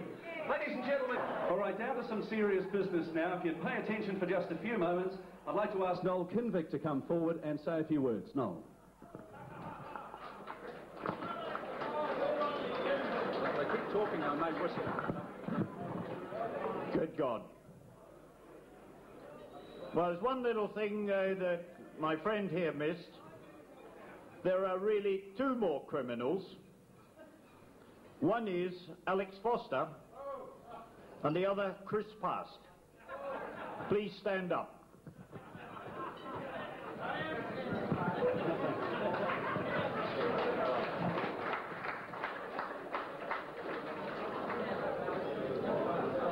Now, I think before we get into real serious stuff, we should propose a toast to all our absent and departed friends.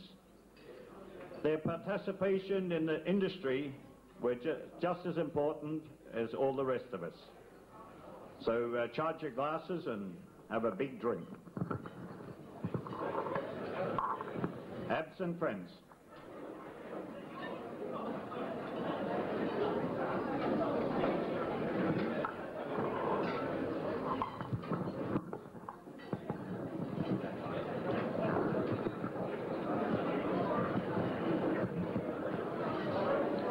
Okay. I think a lot of thanks have to go to Noel Mangum, Barry Cook and Dick Jones.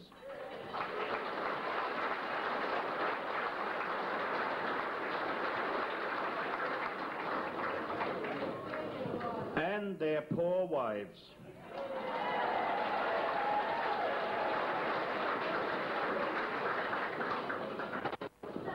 They've probably had to go through a hell of a lot of suffering. I don't know. I don't know.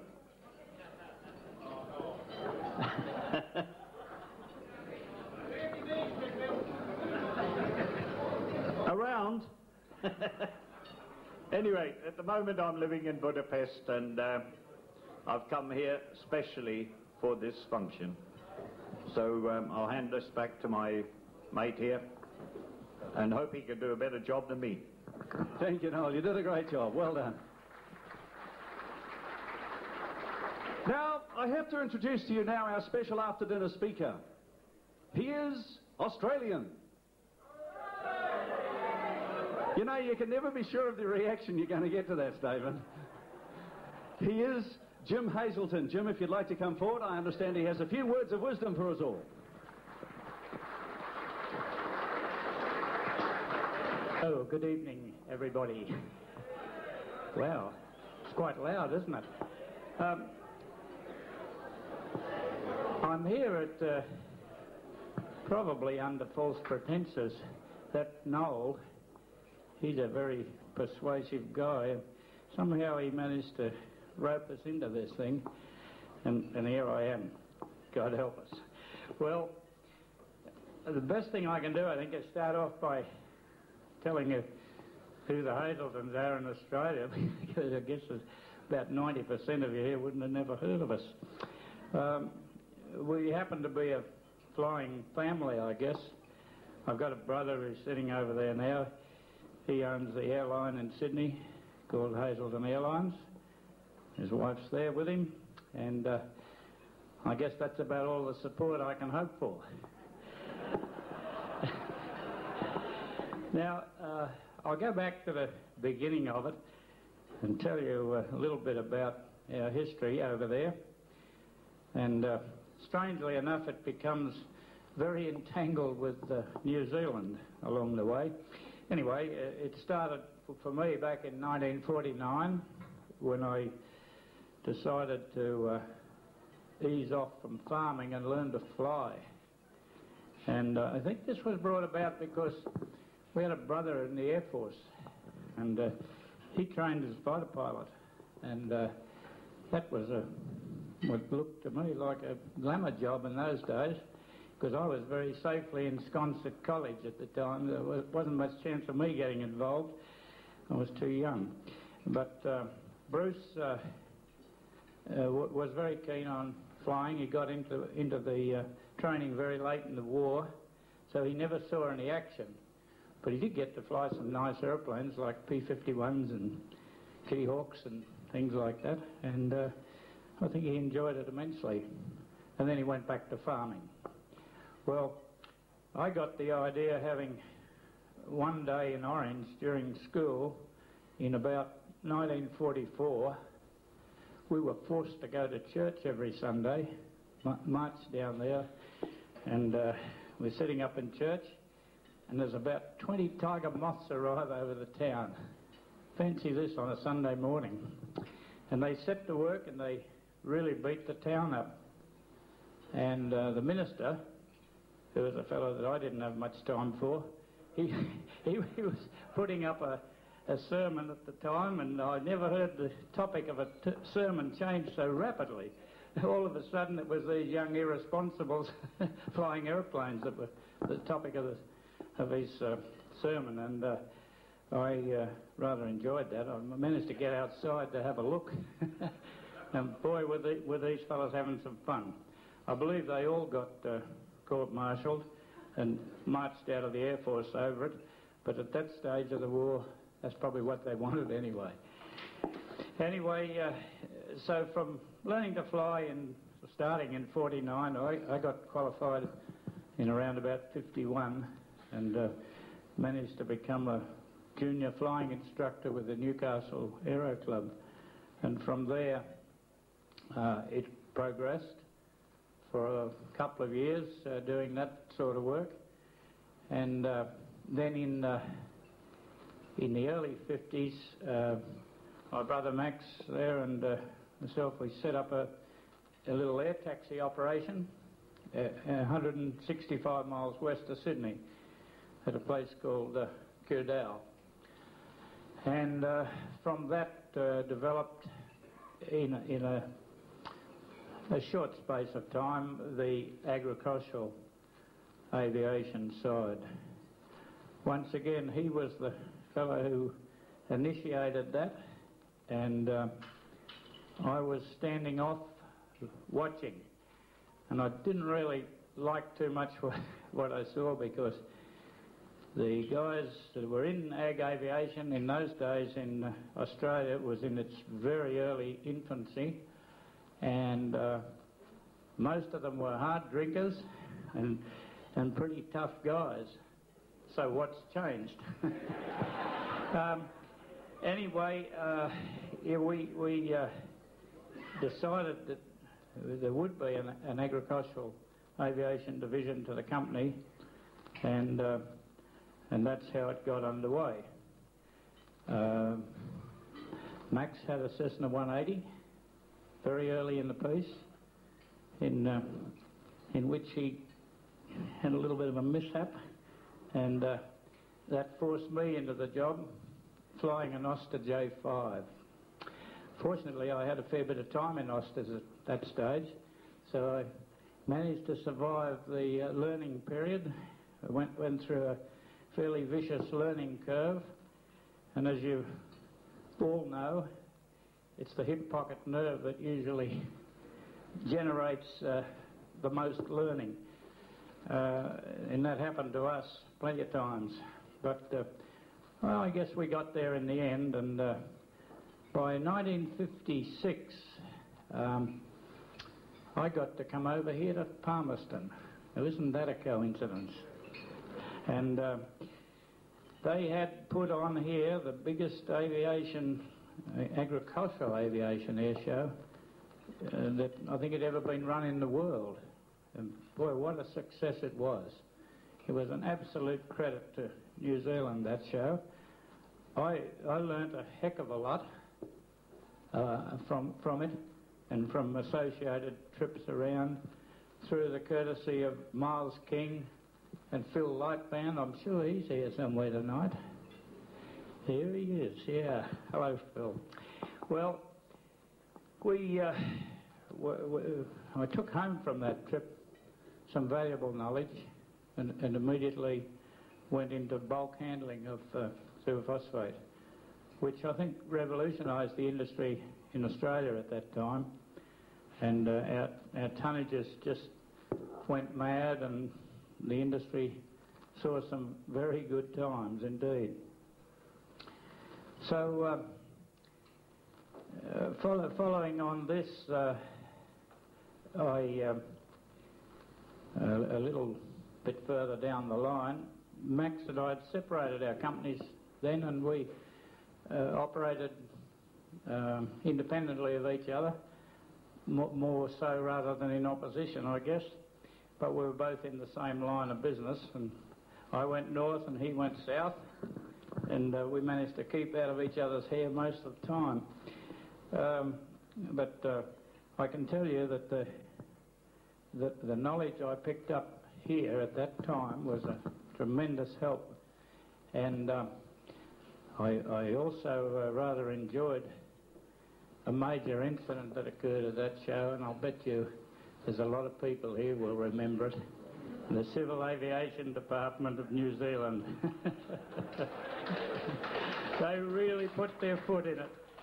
I can remember it well. I went to the pilot briefing the day before, to have a listen. And this guy stood up, and with much finger waving, he warned every ag pilot there. He said, any of you guys step 1 inch out of line, I'll have your license. And the only incident of the show was the Civil Aviation DC-3.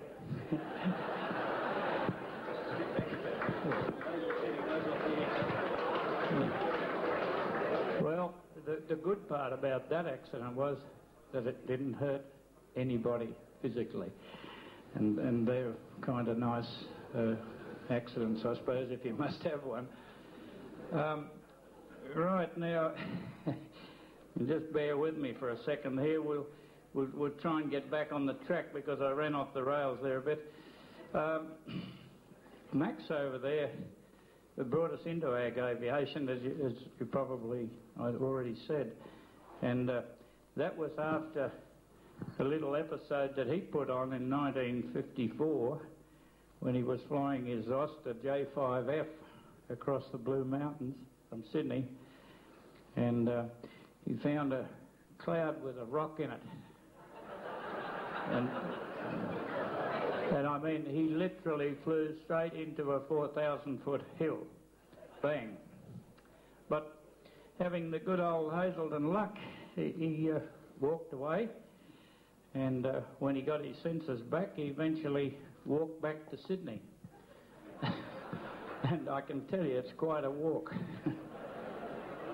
They tell me that by the way he went down the river, it's about 80 miles. And his boots were a bit worn out when he got there. There were about 40 aeroplanes out there looking for him for a week, and things were looking pretty grim. When he turned up as hale and hearty as he is now, he was probably in better shape then. Anyway, I think that was probably the trigger that caused him to get into agricultural aviation, because he figured, well, it can't get any worse than that. So there we were, and that's how we got started. Now, in the years that followed, we'd set up our operation, we're now separate, near Arends on our brother's property. And it was 11 miles out of town, and we had a pretty good setup there. It was a private airfield where we got no interference from the bureaucracy, well, very little, and we could come and go as we pleased, day and night, even though night flying was a bit of a legal problem in those days. But we managed, and then, of course, there was a little town on the way in, a place called Lucknow. It used to be an old gold mining town, and it has a pub in it. And at that time, I think I was employing about 22 people. Strangely enough, most of them were New Zealanders. Well, you have to understand that I'm married to one, so that's how it is. And we used to stop at this pub, on a Friday evening and have a beer. And it's pretty hard to get past without pulling in. And on this occasion, we stopped and we were enjoying a quiet beer when apparently there was another group from the town who had also taken up residence in the pub that afternoon, and they might have had a few too many beers, and one of our chaps must have said something to a young lady that was with one of these chaps, and the next thing we know we've got a all-in brawl on our hands in this little pub, and I mean that's pretty terrible. We were lucky we had engineers, pilots, loader drivers, we had some good fighters amongst them too. And the only one that was excluded was the office girl. I don't know how she got out of it, but anyway, the fight raged on, and I was mainly trying to separate people and try to stop the bloodshed, and I ended up with a couple of good black eyes myself. And there was a sort of a lull in the proceedings, and the publican and his wife were desperately anxious to get everybody out the back lawn because the pub was being wrecked. And they finally did that, and everybody got out the back on the grass, and they kind of formed a bit of a ring around, and the ringleader of the townie group, he sort of challenged us and said, well, I'll fight the best man you got. Well, strangely enough, we had a young chap who was a great friend of Eric Andrews, who's sitting over there, and Beau Roden was his name, and he'd come over to Australia with Eric, and he'd been trained to fight at the Nelson College.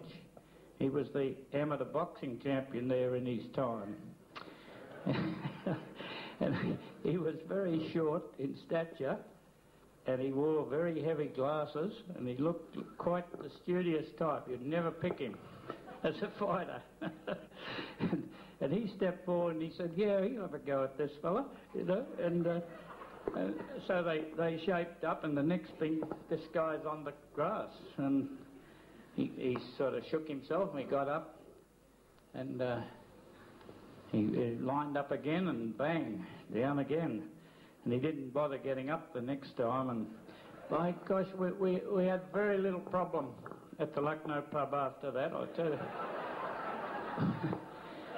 Yeah. Well,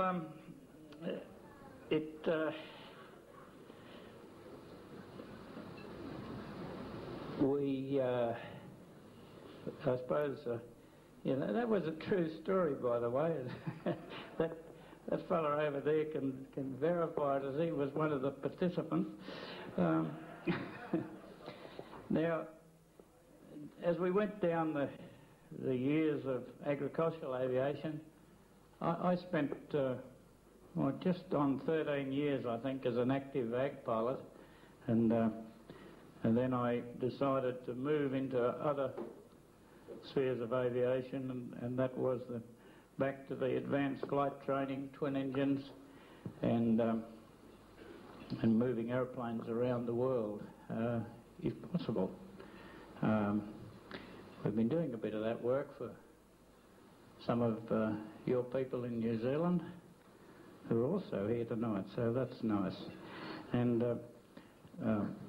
we've been flying some beautiful aeroplanes for them. The Super King Air, you probably all know, is probably one of the best ferry aeroplanes a fella could ever wish to get his hands on.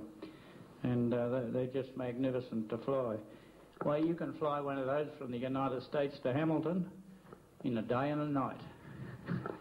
And it's recently been done due to the circumstances that caused the aeroplane to be delayed in America. And when it was needed quickly out here, we were able to do that with extra crew and so on. So we really have enjoyed some of that sort of work. It's been magnificent. I mean, we also ferry for Ray Patchett. There's somewhere there, Ray is. And he's from, anyone that doesn't know it, he's from down in Blenheim and operates the GA200. That's the Australian-built Gippsland Aeronautics aeroplane. We've ferried, I think, all of those over here so far. And Peter from Gippsland Aeronautics is also here tonight. And I'm just wondering if it might be a good time to get them together and see if they could put a heater in. He spent 8 hours from Lordale Island to New Plymouth flying a GA200 at 10,000 feet. And I'll tell you what, you just about have to get lifted out of it when you reach there. But, oh, she's a great little aeroplane, mate, anyway.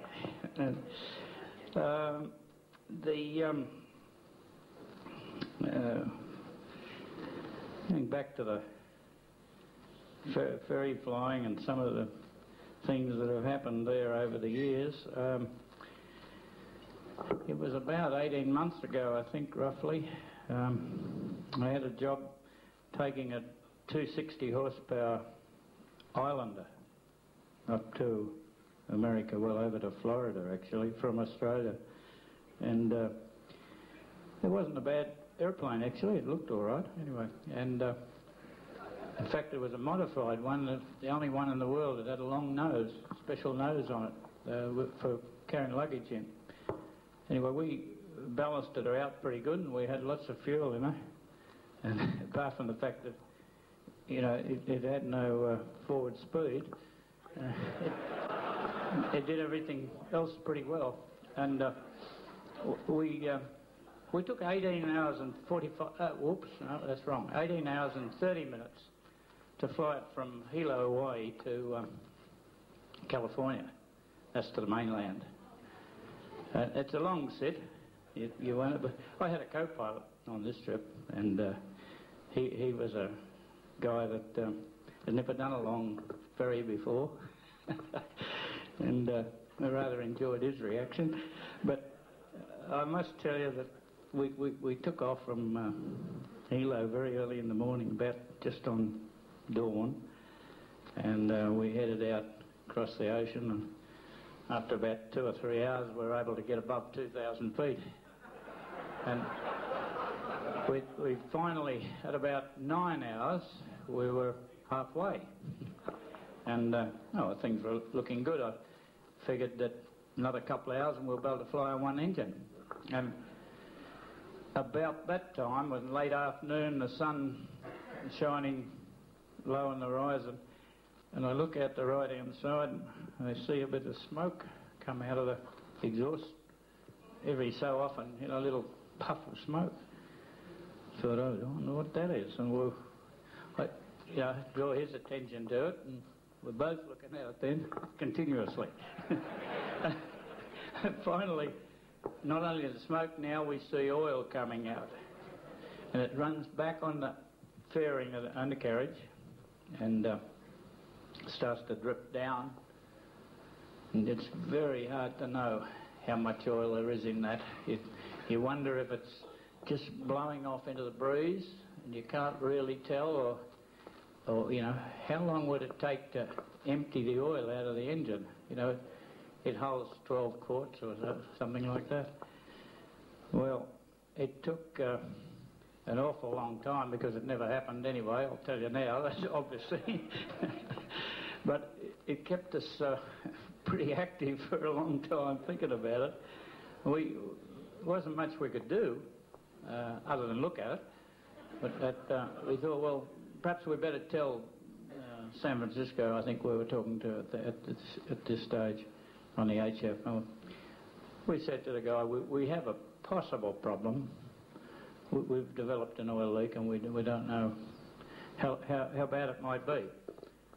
And he said, oh, well, if it gets any worse, let us know. Well, there you go. Well, we eventually arrived at where we landed. We landed at a place called Auster in California, just inland from the coast at about 2:45 in the morning. And I'm pleased to say we didn't run out of oil. And what had happened, we discovered the following day, next morning, when we had an engineer come and help us have a look, the left-hand magneto had come adrift on the right engine. We're just sitting there with the bolts loose, but hadn't fallen out and was still working. So you've got to be a bit lucky sometimes, haven't you? So, yeah, those kind of ferry flights have been few and far between. Most of them don't have much drama at all. It was, let me see, yeah, back in 1959, and I was doing an aerial top dressing job on a remote property at the top of the Hunter River in New South Wales, flying a Cessna 180, of course, and those at that time. And you'd be impressed with this job over here. We were taken off at the 2,000-foot level above sea level and climbing to spread at 4,000. And the application rate was half a hundredweight to the acre. Using sulphur fortified super. So, there you go. That was a career, not a job, I can tell you. It was there where I met Eric Andrews and Bo Roden, and they subsequently became part of the team. We established at Orange, and they headed up our transport division there, hauling superphosphate for us from the railheads to the airstrip. It was also there that Bo lost his life driving a truck that had a mechanical failure, no fault of his. And that saddened everybody a great deal, because he was a beaut bloke. And we certainly come to realise that accidents occur, and it's just peculiar how fate affects different people. I had a horrendous truck accident myself, driving a truck with an aircraft loader on the back of it, and I smashed the thing to smithereens, rolled it over and over a number of times, and stepped out with 3 busted ribs. And I was flying again next morning, and you know, that's the way it goes. I'd completely lost control of the vehicle on a steep hill, and I had no right to survive it. So anyway, that's just what happens. Ozzie James came to Australia, as you probably all know. He came to Orange, and Eric Andrews was eventually running the company there for Ozzie that he purchased from us, and I think Ozzie still got contacts in Orange, so that's very good. The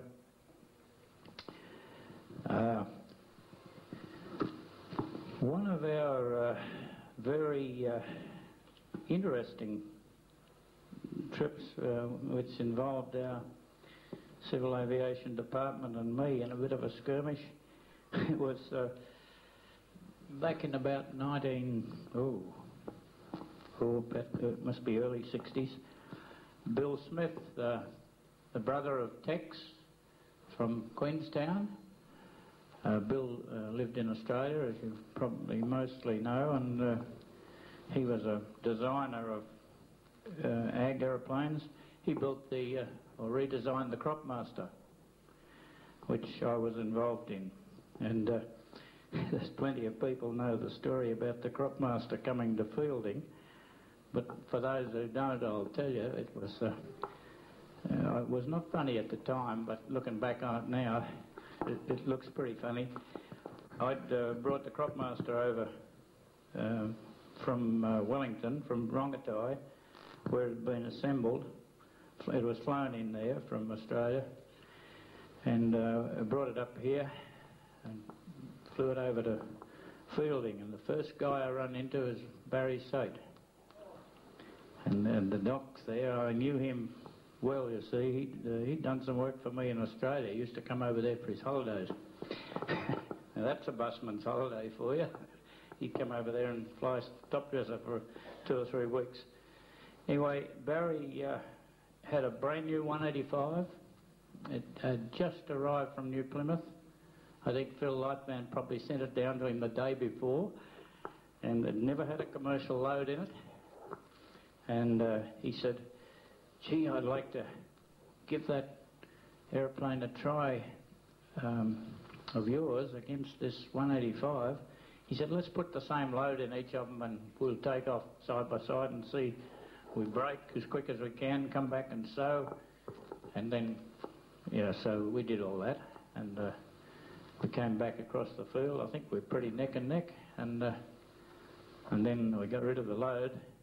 And then a dogfight developed over the airfield. We had a bit of a skirmish for a while. And I think he won. And then I peeled off and landed on the grass there. The field looks kind of different now. It must have been shortened up a bit from what it was then. And I just dropped in quietly over the fence and pulled up as quick as I could, and pretty pleased with myself because I hadn't used much of the field. Barry comes in and easily, you know, pulls up alongside and he jumps out and got his engine running. He says, comes over, and I was sitting in the airplane. He says, oh, get out of that thing and let me have fly of it. I was pleased. Yeah, I said, yeah, by all means. And I got up in the wing. He's in the pilot's seat now, and I'm just running him around the gadgetry in the cockpit. And next thing I hear a change in engine tone. I look around. This 185 is just starting to move away. Well, I tried very hard for him. I ran along the top of the wing and kept going. Tried my best to reach it. I got to the door. I even got to the step, but I could not get the door open and stay on the step at the same time. There was a problem there with, you know what it is, the door's in the way. So I just couldn't do it, and finally I had to let go, got clouted with the tailplane, and off she went. Well, that aeroplane put on the best turn that you've ever seen in your life.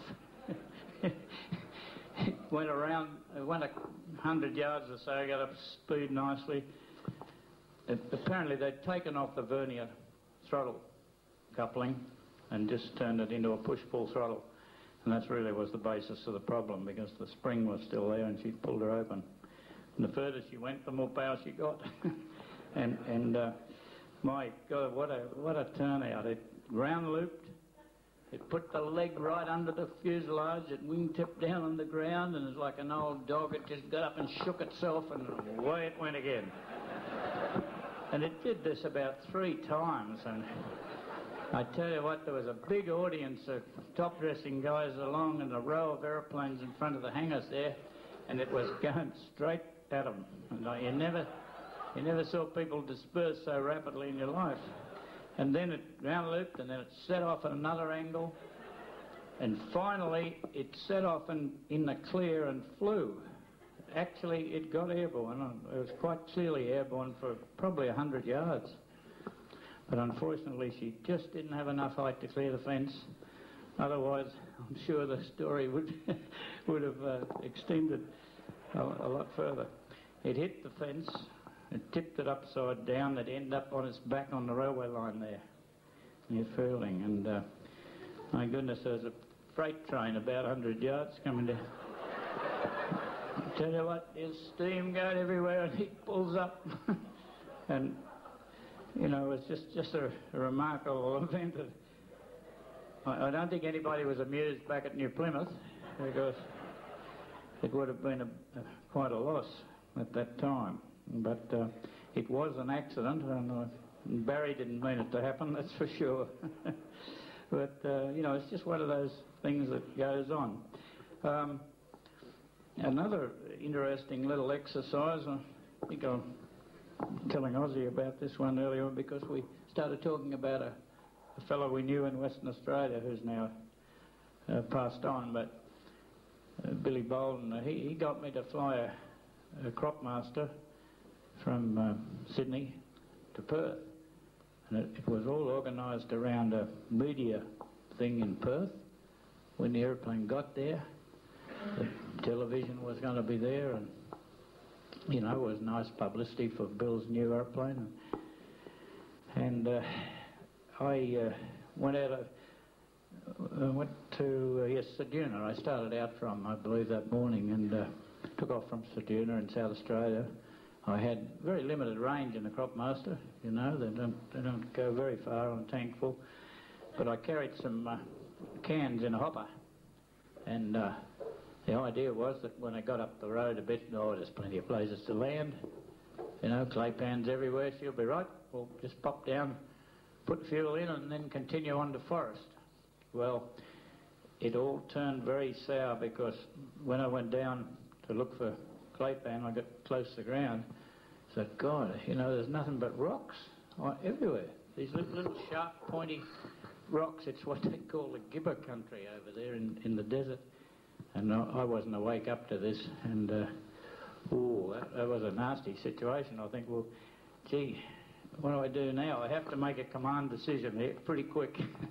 Do I go back and try and get back into good country, or will I keep going up to the railway line? So I elected to go to the railway line, and thought, I'll be bound to find a place up there to land on. And sure enough, I get up there, and you know it.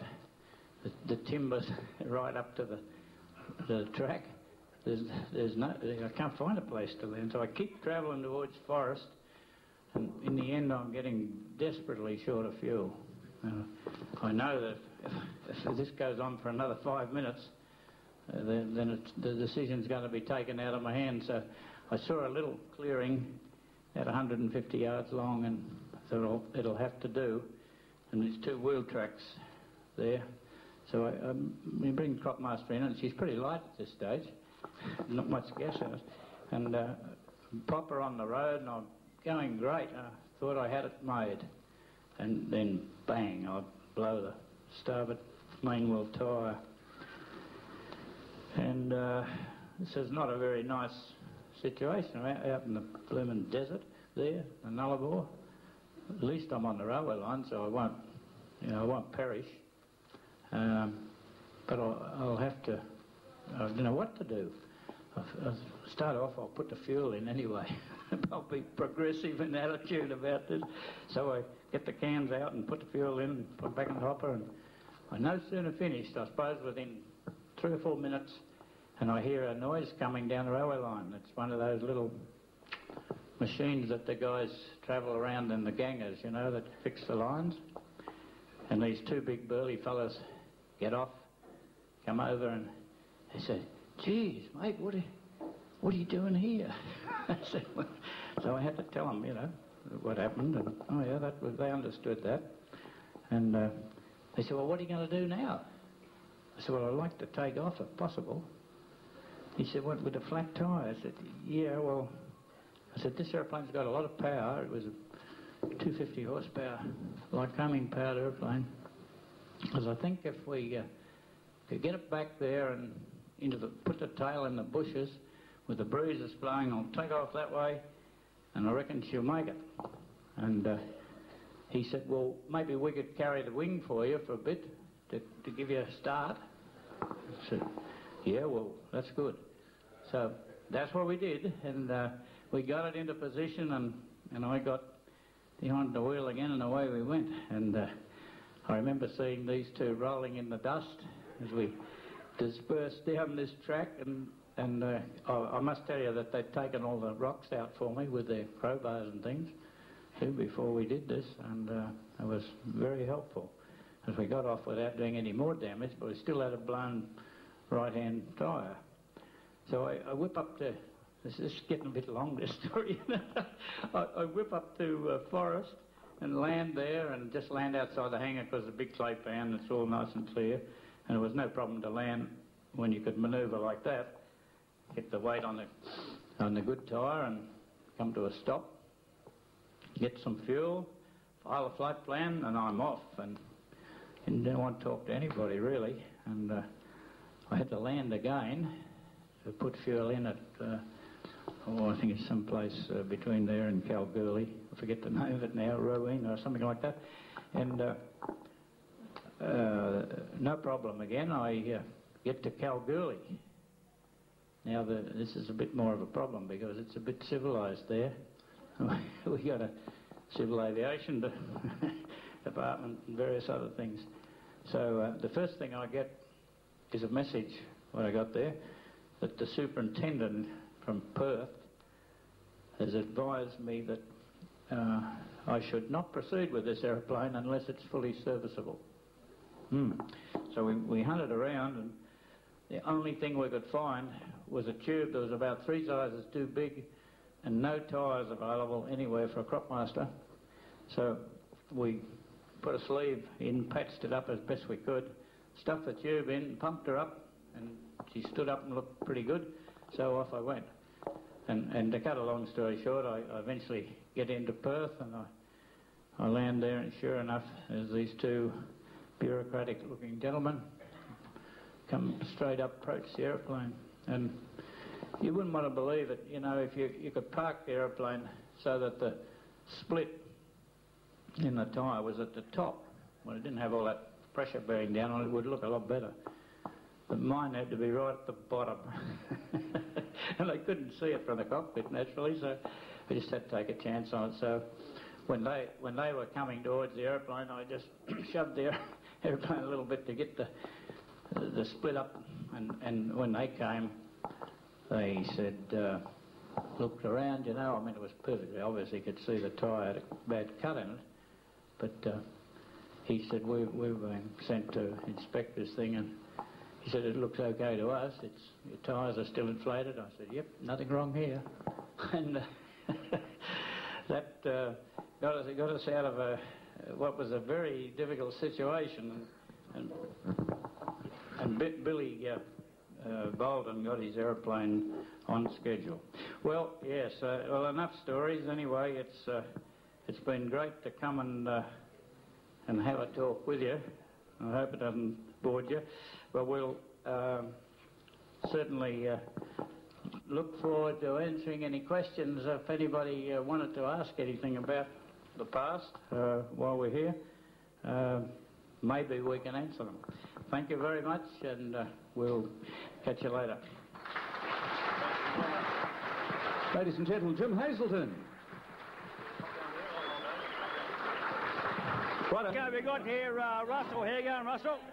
Yeah, well as could be expected after 50 years. That's good. And when did you start flying at all? When did you start flying first time? I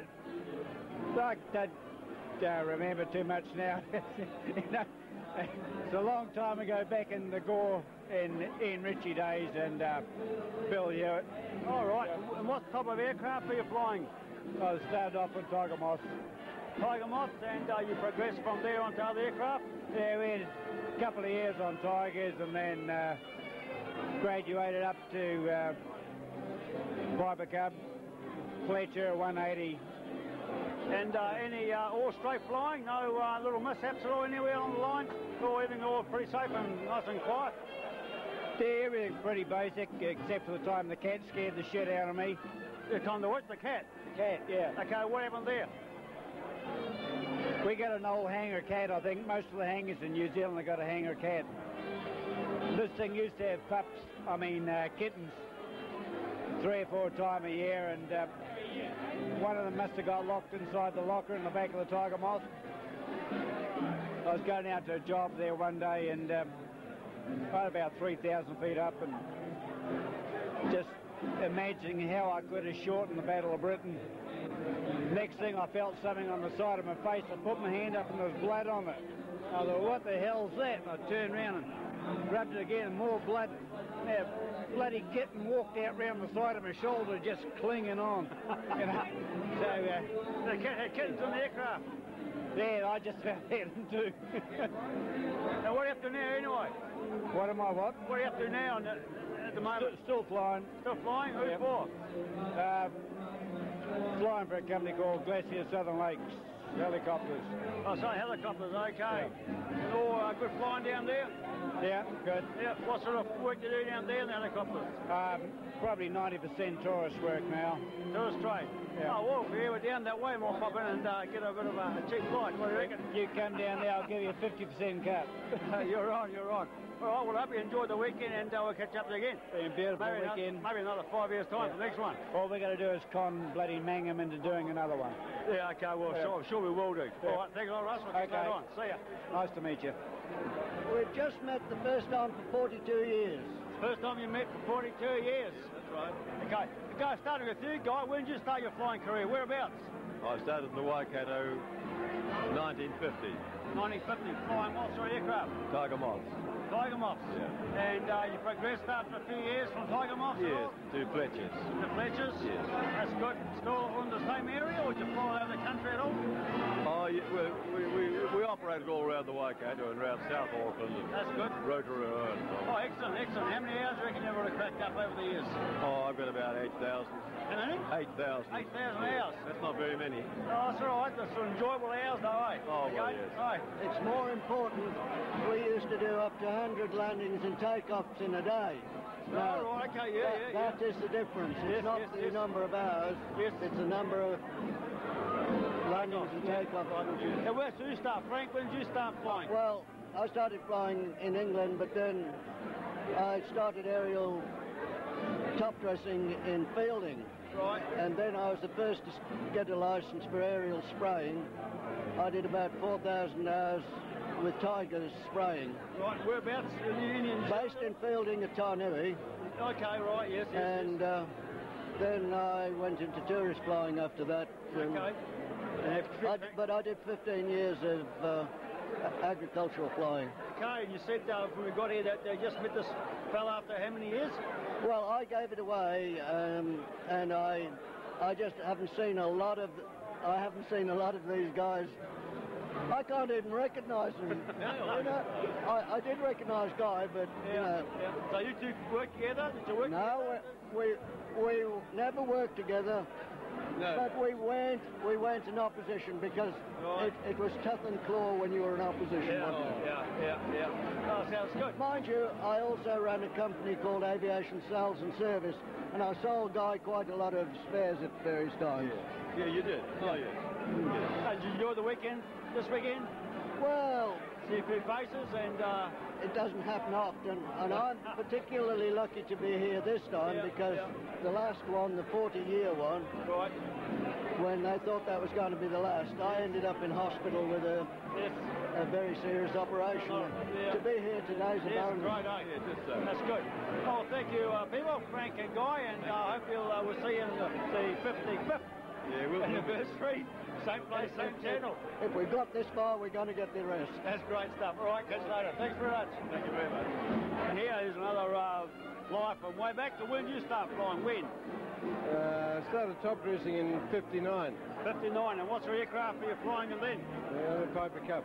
Piper Cup. Everyone started off in their Piper Cup, didn't they? You had to. And did you go on to any other aircraft after that, or? Yeah, got to spray on a Tiger Moth. Tiger Moth, okay. A bit of a step up, isn't it? No cabin heat. No cabin heat, okay. And what sort of areas? Whereabouts were you flying? Well, based out of Wanganui, and then I was lucky enough to train on helicopters with Mike Alexander. Yes. Okay. And you fly the Hillers and that sort of thing? Yep. Hillers, and what anything else apart from the Hillers? Mainly Hillers in New Zealand, and then went on to joined the Hiller factory in the United States. Okay, yeah. And how do you like flying New Zealand? Good? Excellent, It's good, yeah. We had a lot of fun. How many hours do you reckon would have cranked up? Oh, I don't know, about 15,000 on the helicopter. 15,000. It's a lot of hours, isn't it? Yeah, I know. And There's a hell of a lot more around than me, though. Yeah. But still, it's all part of the scene, isn't it? Okay. Oh yeah. And, all right. We enjoyed the weekend so far. Yeah, we do it all again. That's good. Okay. Yeah. All right, then we'll probably see you again another 5 years at the 55th. Thanks, Mario. Very good. Okay, catch you later. See you. Thanks a lot. Saw you here again at the 50th anniversary. When did you start flying, Fred? When? 1950. 1950, and whereabouts? Oh, that was in the Thames area. Started off as one Tiger Moth. Tiger Moth, yeah. One driver, one loader, and that was it. And what sort of stuff were you spraying in those days? Just superphosphate in particular. Okay. And any little stories or anecdotes on your Tigers that you can sort of think of? No bent props at all? Oh, there's quite a lot of stories, really, but I must not wise to tell them to you, really, I suppose. But, wool prices were very good in those days, and the business grew like Topsy. And then in 1972 we amalgamated with Feilding. Okay, So, I was there for 10 years as their managing director until I retired. Oh, that's excellent, okay. Have been that way for the last 15 years, and happy is one thing. Okay, well, it's really good, and I hope you enjoyed the weekend so far, and we might see you here another 5 years at the 55th anniversary. I'll be here. Yeah, it's good stuff. Great function. Great All right, function. then. Thanks a lot. Catch you later. Okay. John McDonald here, and when did you start flying in your career, John? 49. 49. Okay, and what sort of aircraft? Tiger Moths.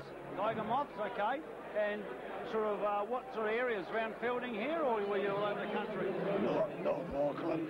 All over? And the Wareham. Oh, and the Wareham as well. Okay, didn't do any stuff in Tarroos at all? Oh yeah, down there.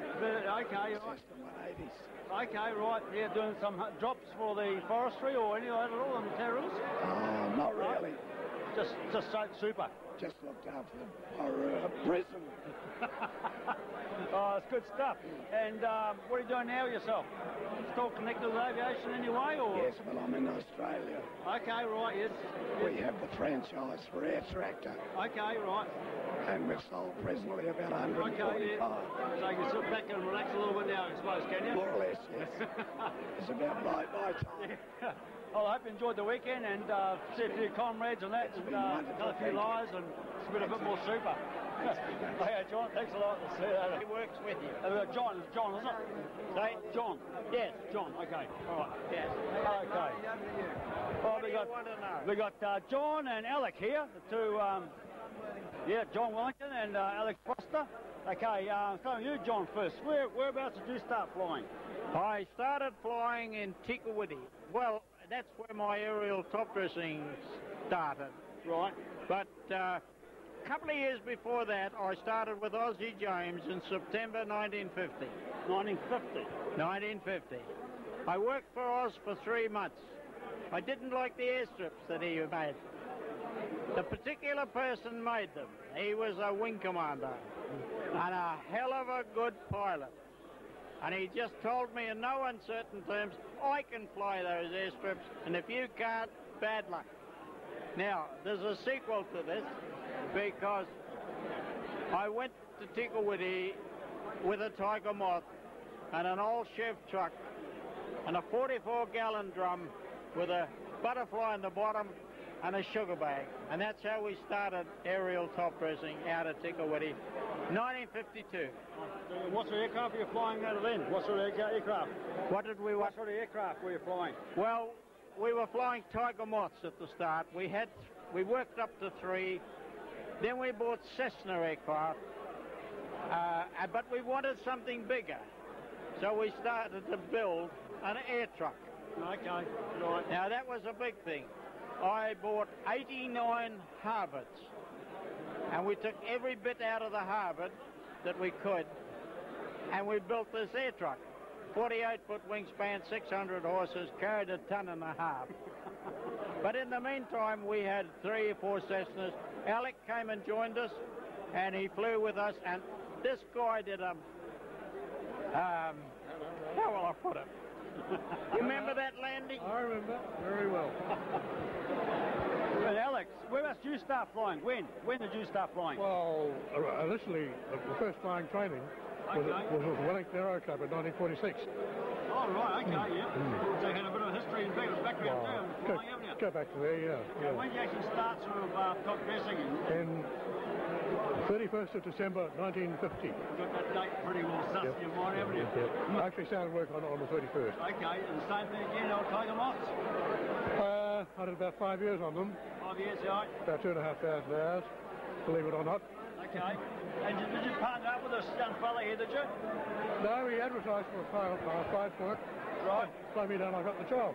Okay, right, yeah. And what part of the country did you fly in New Zealand? All over, or just? Oh, hell. I've been down in Wairarapa. Wairarapa, yeah. East Coast, Gippsland East Coast. Okay. Wanganui, King Country, North Auckland. Excellent. So, Northern and South Island. Oh, okay, it's good. So, I don't like flying over the water, so I don't go south. No, you haven't done that yet. Okay, we'll sign off now. We're going to get the cutting of the cake, and we'll see you later on. Yeah, okay. Thanks, guys. You're welcome. People in the industry who've been around a while, who have come a long way to be with us tonight, to come forward and help with the cutting of the cake. Who's first, Noel? Anybody from 1949? Anybody been in the industry since 1949?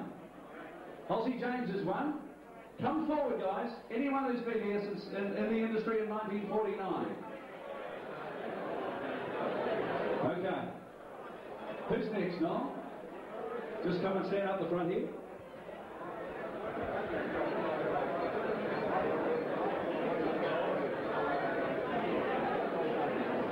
Michael Brazier, son of the man who started all of this, I understand. Michael, where are you? Give us a wave. Here he is. He's coming forward. Who's next here? Oh. The oldest pilot here, I think it's George Hitterhill. Alan Geddes from Canada. Where are you guys? Come forward, please. Len Bryant, Alan Geddes from Canada. Come a long, long way to be a part of this.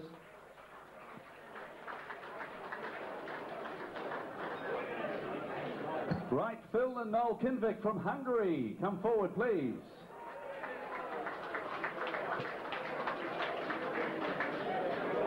And with some apologies, we'll have to invite an Australian up here as well, I feel. Where is he? Jim. Give him the knife. No? This is our crowd, ladies and gentlemen. They represent those who have come the furthest. They represent those who have been here the longest.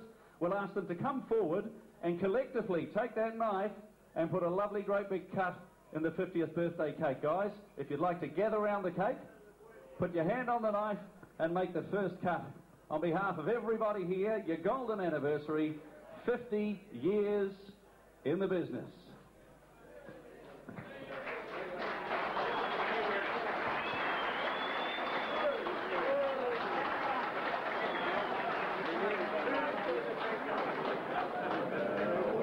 All right, guys, thank you very much for doing that. And happy birthday, y'all. And we'll be circulating that cake a little bit later on. Obviously, we'll get the staff to do a little more cutting on it, and then we'll make sure you get a slice. Now, Noel, next up. It's been a great pleasure to do this, and an honour to do this tonight. But I like a little bit of quiet because it actually is a special thing. But before we start, I think actually it was just something that Jim was talking about this brawl in a pub, and brought to mind an episode that I heard about years ago. Now, there is one person here that will probably tell me whether it's true or not, and that's actually John McDowell. Where is he? Anyway, it reminds me of a pilot that I used to work with, a chap by the name of Bill Peterson. Now, Bill Peterson and Chash Chambers were working with Tiger Moths at a place called Onifero, just across the river from Turkau, across the Waikato River. They finished the job on a Saturday afternoon, and in those days, of course, the pubs closed at 6 o'clock. So what did Bill and Chas do? They went in and dropped the tiger moths into the paddock behind the 2 o'clock pub. The loader driver came in with the loader. 6 o'clock they were told to go, you know, close the pub.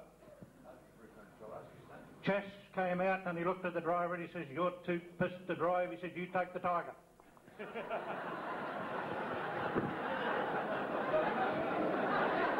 So Bill and the driver took the tigers back to Mangere, no problem at all. Chas went to the loader, got down the road and got a ticket for being drunk and charged. Anyway, to get on with the business in hand, okay, tonight is our 50th anniversary of the industry. There are quite a few people here that have probably been in that sort of close to that. I haven't quite made that yet. I've only been 39 years. But the New Zealand Agricultural Aviation Association, or the NZAAA as we're normally known, thought it was a good opportunity to sort of honour somebody who's actually spent a long time in the industry.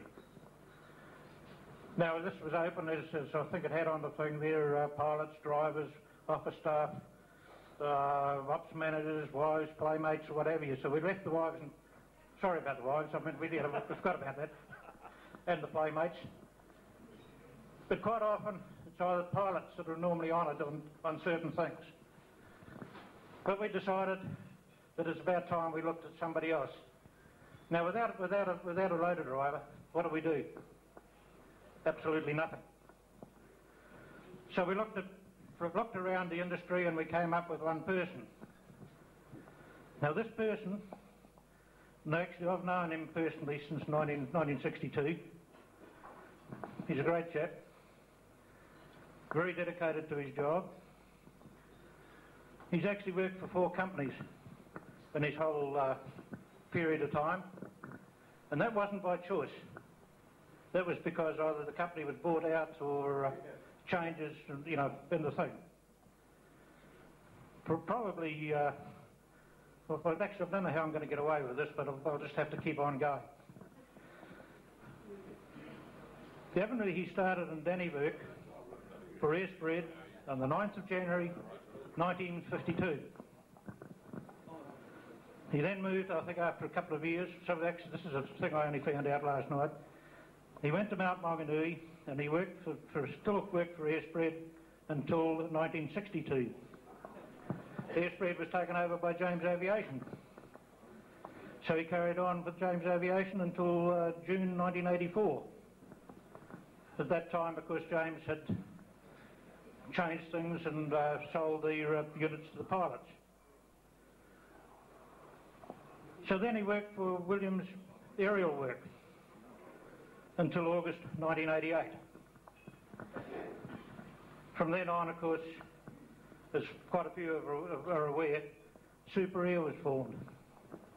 And that person is still working, even though, be it at this time, perhaps part-time, for Super Air. In those 47 years, actually I don't know why he didn't start in 49, that would have made it to 50, wouldn't it? In those 47 years he's actually probably loaded for several pilots.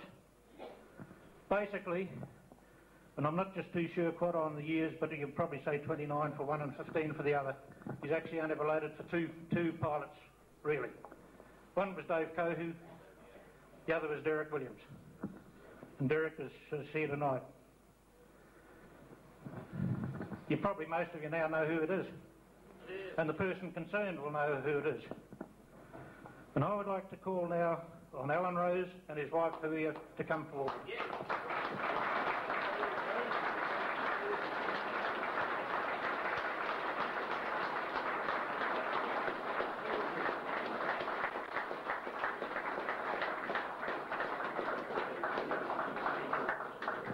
Here they come.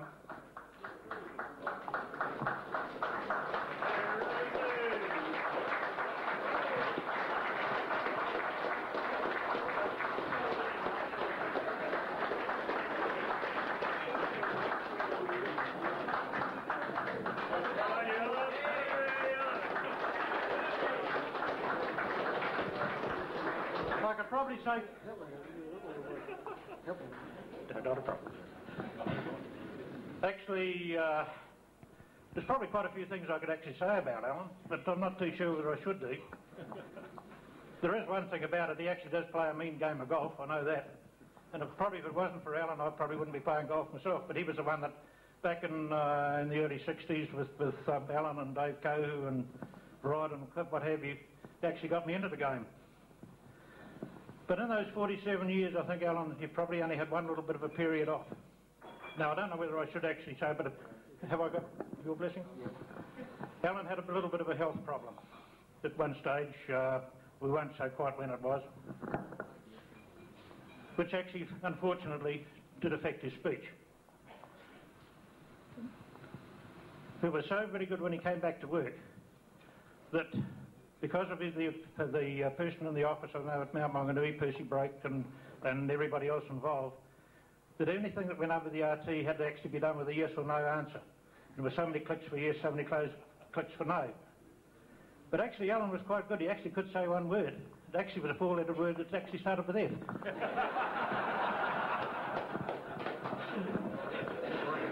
But over the years, you know, things have improved, his speech has improved, and actually Alan has just carried on. Alan, on behalf of the NZAAA, I would like to present to you this plaque, and I'll actually read what's on it for everybody concerned. It says the NZAAA, New Zealand Agricultural Aviation Association, award to Alan Rose an appreciation of 47 continuous years service to agricultural aviation in the Bay of Plenty area. Presented at the AgAviation Golden Anniversary, Palmerston North, May 1999. It's actually been signed by two people. It's been signed by John Sinclair, the President of the NZAAA, and by myself as Chairman of the Northern Branch. Alan, it gives me great pleasure to present to you this plaque. Excellent. Hey, Rosie!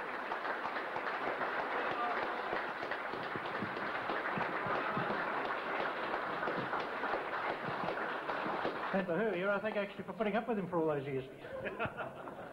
Well done, and to both of you, our congratulations.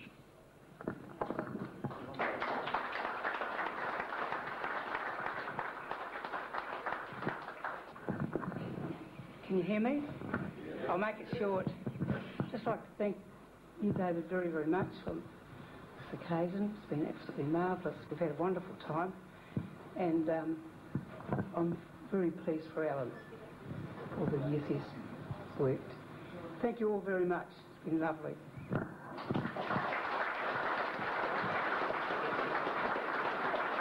Now, just, there is another thing actually, what I've actually asked first and both to stay here because there is something else I'll hand you over now to Noel. If you could just bear with us a little while. Alan, you worked with two guys here, didn't you? I think the band leader, Ray Ball. Yeah. And you know a reprobate called Dick Jones, who is one of the organising committee here. Could those two guys come forward, please? We finally got Jack chained to a chair. Now, on behalf of the organising committee of the Golden Age anniversary, I'll give this to Dick. We'd like to steal a bit of thunder and give you one too. Alan, a job well done.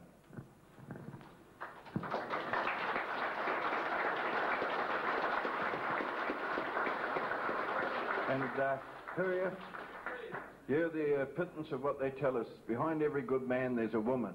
Now, they never tell you what the hell she's doing back there, but in this case, we know, and I think my wife Val would like to just bring forward and recognise what you've done for Alan in the past years.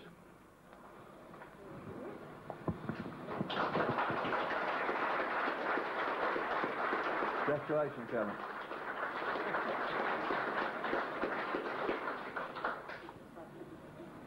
You quite happy? It's a pity you paid to come, isn't it?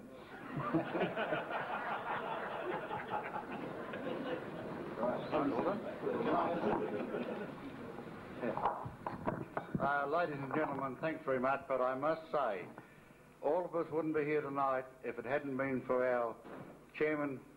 I'll give him a build-up of directors, Noel Mangan and his wife Val. I think Noel has travelled north, right up to the North Island, right to the south. And I think the last time we finished the last anniversary started the second day. And he's done that so well and got sponsors.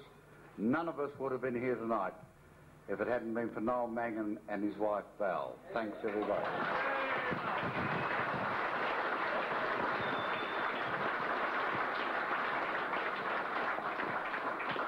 That's the last time you ever get a microphone. I'd like to thank the sponsors mainly first. We've had a terrific amount of response from the sponsors. I hope they feel that they've got value for their money. It's an expensive outfit to run this. I'm hoping that you can top the bill that you did last year, and with last year, I said last 5 years, you hit 23,000 in booze on that night.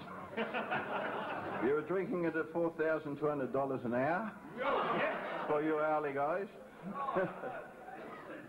But thank you for coming, and above all, thank you for opening checkbooks, and thank you very much. Now, Dick did mention there's Barry Cook over there. He's sitting over there in the corner. Has he just gone out? Anyway, there's Lil, there's Pat and Dick, and especially my wife. Without this, you give me the accolades, but it's shared. It is really shared between the lot, and I appreciate that you've come. That's about all I can say. I think that's enough bullshit for one night. Thank you very much, Noel. Congratulations. Hi, here we got George this time. George here at the 50th anniversary of Ag Pilots. When did you start flying your career? About 1953 I started flying, and I started professionally in 1957. 1957. And when 1953, what sort of aircraft did you start flying in? Tiger Moth. Tiger Moth. Tiger Moth. And whereabouts? When I started top dressing in 57, we flew Tiger Moth in Mossburn for Hewitt Aviation. Okay, all right. And you moved up to other aircraft? Yes, we went into Austers. Austers, yeah. And from there into, PA-18As. Right. Pawnees, and then up the line until we got to the big machinery like series. Okay, right, yeah. And still in the aviation now? Yes, still flying today, yes. Still flying. What aircraft are you flying at the moment? A Fletcher. Fletchers, okay. And who for? Royal Air Services. Royal Air Services, okay. In Feilding. Based in Feilding? Feilding, yeah. And what parts of the country have you flown in? All over? Well, I started in Southland, then went to Timaru. Right. From Timaru to Amberley to, did a time in Nelson, from Nelson to Martinborough. Right, okay. And in the Wairarapa, and from the Wairarapa to Taihape. Right. And from Taihape to Palmerston, base here with Aerial Farming New Zealand Limited. And that was in 1960. So it was all done in a very short period of time. Yeah. And from then on I stayed here. I've been here ever since. Oh, it's good, yeah. So you sort of worked your way up from the South Island, bottom end almost, and right through. Flying all sorts of terrain and different sort of countries, and mountains and valleys and flats and plains and all sorts of stuff. Well, down south it is very rough terrain. Right. Very mountainous. Right, yeah. Difficult terrain. Okay. But here it is quite easy. And you have a good career, good straight flying career, no bent tops or? Well, we had our little mishaps and whoopsies. Whoopsies. Any good ones you can sort of think of? No, not really. Most of them were due to engine failures. Right, yeah. And the rest of them, one I did was a slight mistake. I was flying a series, which is a big aircraft, and then the thing had to go in for maintenance, and I took a Pony, which is the smallest machine. The driver sits behind the engine in a little cubicle part there, and we flew to the airstrip, and unfortunately I encountered a sink, and I had carburetor heat on because it was a very frosty morning. and the engine wouldn't respond when I opened it up. And she hit the end of the airstrip, took the undercard off, and we slid up and did a magnificent belly landing. Oh, very nice. And I was sitting there switching everything off in a hurry, and I was yelling out to the driver, "Get out!" You know, and he was standing outside yelling at me to get out. What about you? He said, "I've got out long ago." Yeah. I said, what's the hurry? He said there was a bit of smoke coming out the front. Oh, well, at least you survived that sort of thing. Yes, anyway. Yes. And that driver, him and I worked together for 27 years. 27 years? 27 years. Amazing stuff, eh? That was. How many hours do you reckon you would have clocked up? About 20,000. 20,000 hours? 20,000, yeah. God, I was having a look around at the hall tonight, and I reckon there'd be close to 500,000 hours flying. There'd be some blokes there with a lot more hours than me. Amazing stuff, It depends what type of work and what type of aeroplanes they fly. In the matter of two here, you cannot do that many hours. Right, okay, yeah. You know, and some of these fellas in the Waikato and things, they do 1,200 hours a year, no trouble at all. So why is that? Is it because different farming structure? Different area. Different area, you know, right. more fertilizer goes on. Okay, in the Waikato, for instance, goes on twice a year. Right, okay. On the dairy farms. Yes. So they do a lot more work. Right, and a bit more money too is up there, I suppose, perhaps. And then I was flying a large aircraft like a series which carried a ton in the days when almost all aircraft couldn't carry much more than half a ton. Right, okay, yeah. Initially. Right. Yeah, so I was doing far less hours than people that flew the smaller machines. Okay. Still getting the same number of tonnage on. Yeah, that's right. More, usually. More. All right, George, I hope you've enjoyed the weekend, and I'll see you probably again at the 5 years' time. At the 55th. Well, let's hope so. Let's hope so. Okay, George, thanks a lot. Thank you very much for having us. Very good. Yeah, okay. See you. Bye, Mark. Obviously, we're going. Well, Noel, how's it been this weekend? Well, you'd have to say fabulous, wouldn't you? Yeah, okay, and the organising go okay? Yeah. What I say, it was a success with the word go because you walked to the door, it was happy. Right. And no hiccups or any problems? No problems. Everybody seemed to enjoy themselves tonight? Well, they tell me they have. And when did you start your flying career? Oh, now, let's not go into that. Not tonight. About what, late 40s, early 50s? I used to fly about 1951. 51, what's the aircraft? Tiger Moth. Everyone says Tiger Moth, say. Yeah, Tiger Moth. And you still flew from Tiger Moth onto other aircraft? From Tigers right through Austers and Proctors. Right. Just about every light aircraft there was. That sounds good. And what your lovely wife here, Val, let's see what sort of input she's got. And how have you enjoyed the weekend so far? Very much. Have you been a backbone behind the man here? Very much so. And all going well? Yes. That's good. Oh, well, I hope you enjoy the rest of the night, and we'll catch up to you guys in 5 years' time at the 100. Oh, you're going to do the 100. Okay. Oh, we'll see you at the 100. No promise to come. No promise to come. Okay. Oh, well, I'll bring my stick as well. Okay, guys, I'll catch you later. See you about. Thank you. Well, Dick, here we go then. It's the last night of the 50th reunion. How do you think of it so far? What do you think of it? Well, firstly, I can say it's really marvellous. There's only about 4 of us trying to organise it for the last 5 years. Right. The biggest trouble we had was, well, not trouble, but is trying to get sponsors, because we thought we'd all have to pay out money out of our own pockets being on the committee, but now, a fortnight ago, we found that we're $2 in the black, which was marvellous. Oh, it's good. And when did you start your flying career? Do you have any flying career? When did you start flying? No, I didn't start flying. I was a bonehead. And I thought it was about 1949, but I found out I was with Alan Rose and my other mate was about 50. Right. In Danavik with airspread. Okay, right, yes. But I found out later on that I went flying with Ken Parrish. Those days you had a student licence, but after you got your student licence you had to get a medical. I went up to the optician and found out that I only had sight in one eye. During my overseas exploits, I peeked through my fingers to get overseas, which is quite hilarious. Every time I went to get my medical, the doctor said, how'd you get overseas? I said, I peeked through my fingers. Good stuff. Oh, you're a good liar, Dick, anyway. It goes down well. Yeah, and sorry, what about you, Pat? Have you enjoyed? Pat. Yeah. Been with me for 50 years. We had our wedding anniversary. Right. Last month, we only get 20 years for murder. And what do you think of that sort of line there, Pat? I'm used to it. I've heard it all before. Yeah, I bet you heard probably worse too, I suppose. And I'd like to say that in the early days of top dressing, I used to sew the wind socks. Oh, good stuff, yeah. We had to have the wind socks. Calico. Out of what colour? Unbleached calico. Unbleached calico. Oh, okay. And how long does it take you to do a wind sock? Oh, I suppose a couple of hours. Keep the ladies at home sort of happy and... Kitchen. Right, okay. Yeah. Well, it's good to have a river backbone in the industry anyway. There's always something, eh?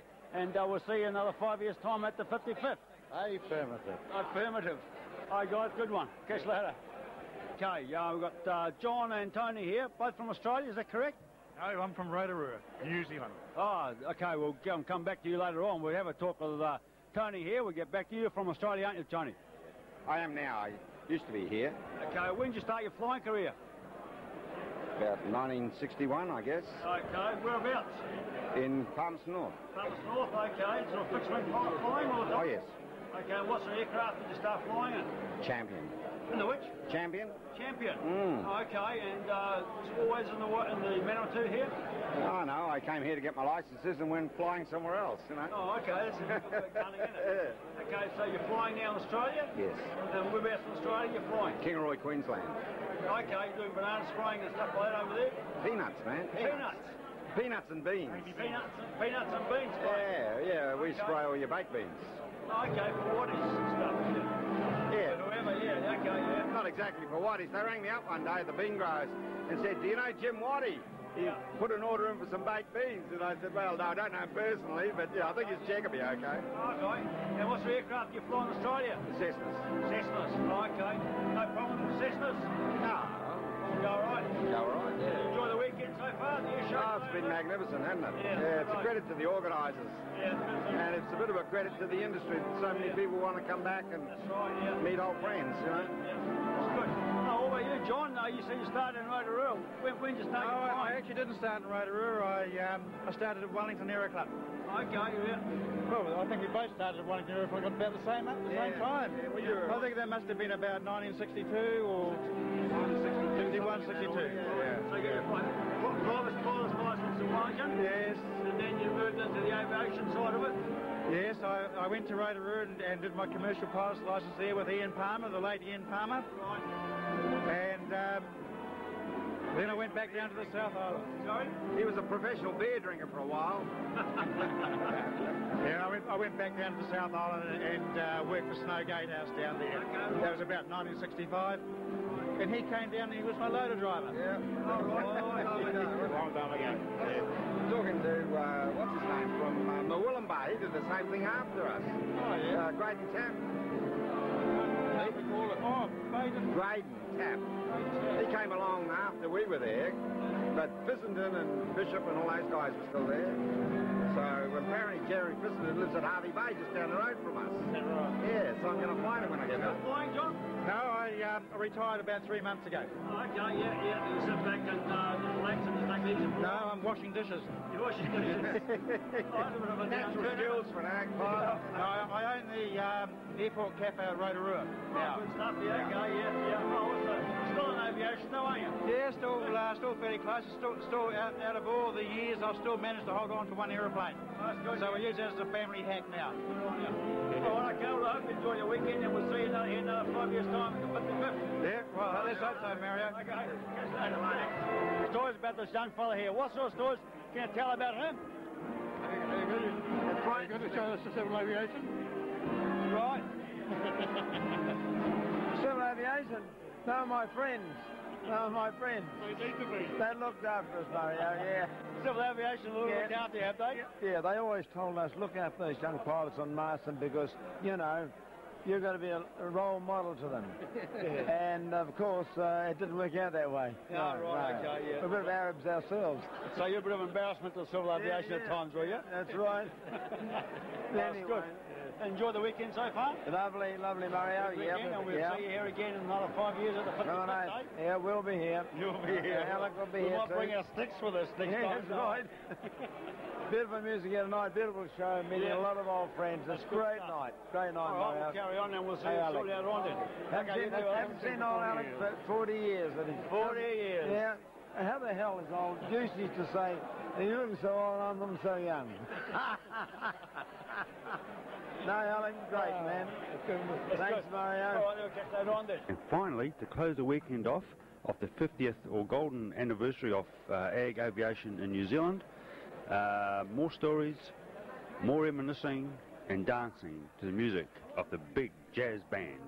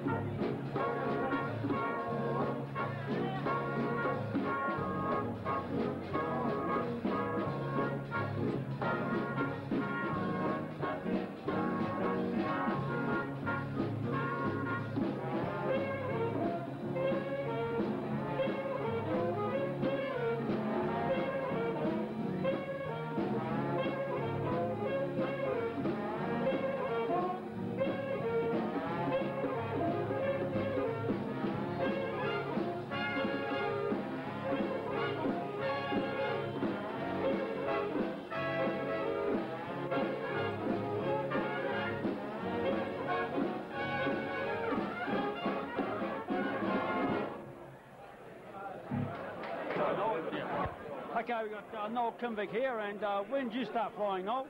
Well, I learnt in Masterton in 1956. 1956? Yep. And what's the aircraft you learned to fly in? Tiger Moth. Tiger Moth. So yes. You learned to spray in Tiger Moths and that? No. I learned to fly in the Tiger Moth. Right. The first guy that was game enough to employ me was Bill Cookson in Wairau. Right. And I went on to Piper Super Cubs. Piper Super Cubs, okay. Yep. That's in the Gippsland area. And how long were you up there for? I was there until about 1963. Right. And then I went to Masterton and flew for Colin Thorne, Air Contracts. Air Contracts, okay, yeah. And then I was headhunted by Field Air. Field Air, yeah. Flew with Field Air until 1966. And Marston again, or? Marston and Gisborne, more or less over the whole of East Coast. And I understand you're overseas now. Yeah, in 1966 I left, May 1966 I left for England. Okay, right. 1967 I came back for another 3 months. Right. Back over to Europe and joined a Swiss company and been with them ever since. A Swiss company? Yes. Okay, and what's the aircraft you're flying over there then? Pilatus Porter, turbine, yes. Is spraying, still spraying, or? No, I quit spraying in 1991 I quit spraying. Right. I landed in a cemetery. Okay. And accidentally, I take it? Yes, accidentally. Yes. Broke a few bones and said they kicked me out and said, I said, well, that's enough of ag flying. Right, okay. So what sort of flying are you doing now then? I joined the relief operations. Right, okay, yes. So search and rescue type stuff? No, I was in the actually was flying for ICRC, that's the International Red Cross, United Nations. Right, okay. I did the border patrol between Iraq, Iran, Iraq, Kuwait, after the Kuwaiti war. After the war, after the storm. Yep. Okay, Yep. And then I've been in various operations. East Pakistan floods, Ethiopia, started the Ethiopian Red Cross off. Okay, right, okay. So you had a bit of a colourful sort of career and sort of seen a few countries and that? Yes, and... Still enjoying it? Oh, sure. I'm on the oil patch at the moment. Oil patch, okay, yes. Still flying the Pilatus or... Still flying the Pilatus. Okay, Good aircraft, eh? Not too bad, not too bad. And have you enjoyed the weekend so far? Fantastic. I would come twice round the world for it. Yeah, it's good. I've come halfway round the world. Halfway around the world, yeah. Okay, you might see you here another 5 years for the 55th one. I hope so. Well, I'm living in Budapest and... Budapest? Yes. Okay, you're working there as well? No, I live there and work abroad. I work, right. 5 on, 5 off. Okay, so why Budapest of all places? My wife is Hungarian. Oh, that's... Would you like to meet her sometime? That answers the question, right, yeah. She's here. Okay, that's good, yeah. All right, excellent. So you brought her over with you as well to see all the... yes. All the boys from way back? Meet all these Kiwis. Oh, good stuff, yeah. All right, and well, we might see you again another 5 years' time, and enjoy yourself and safe flying. Thank you very much, sir. Good luck. Thank you. Bye-bye.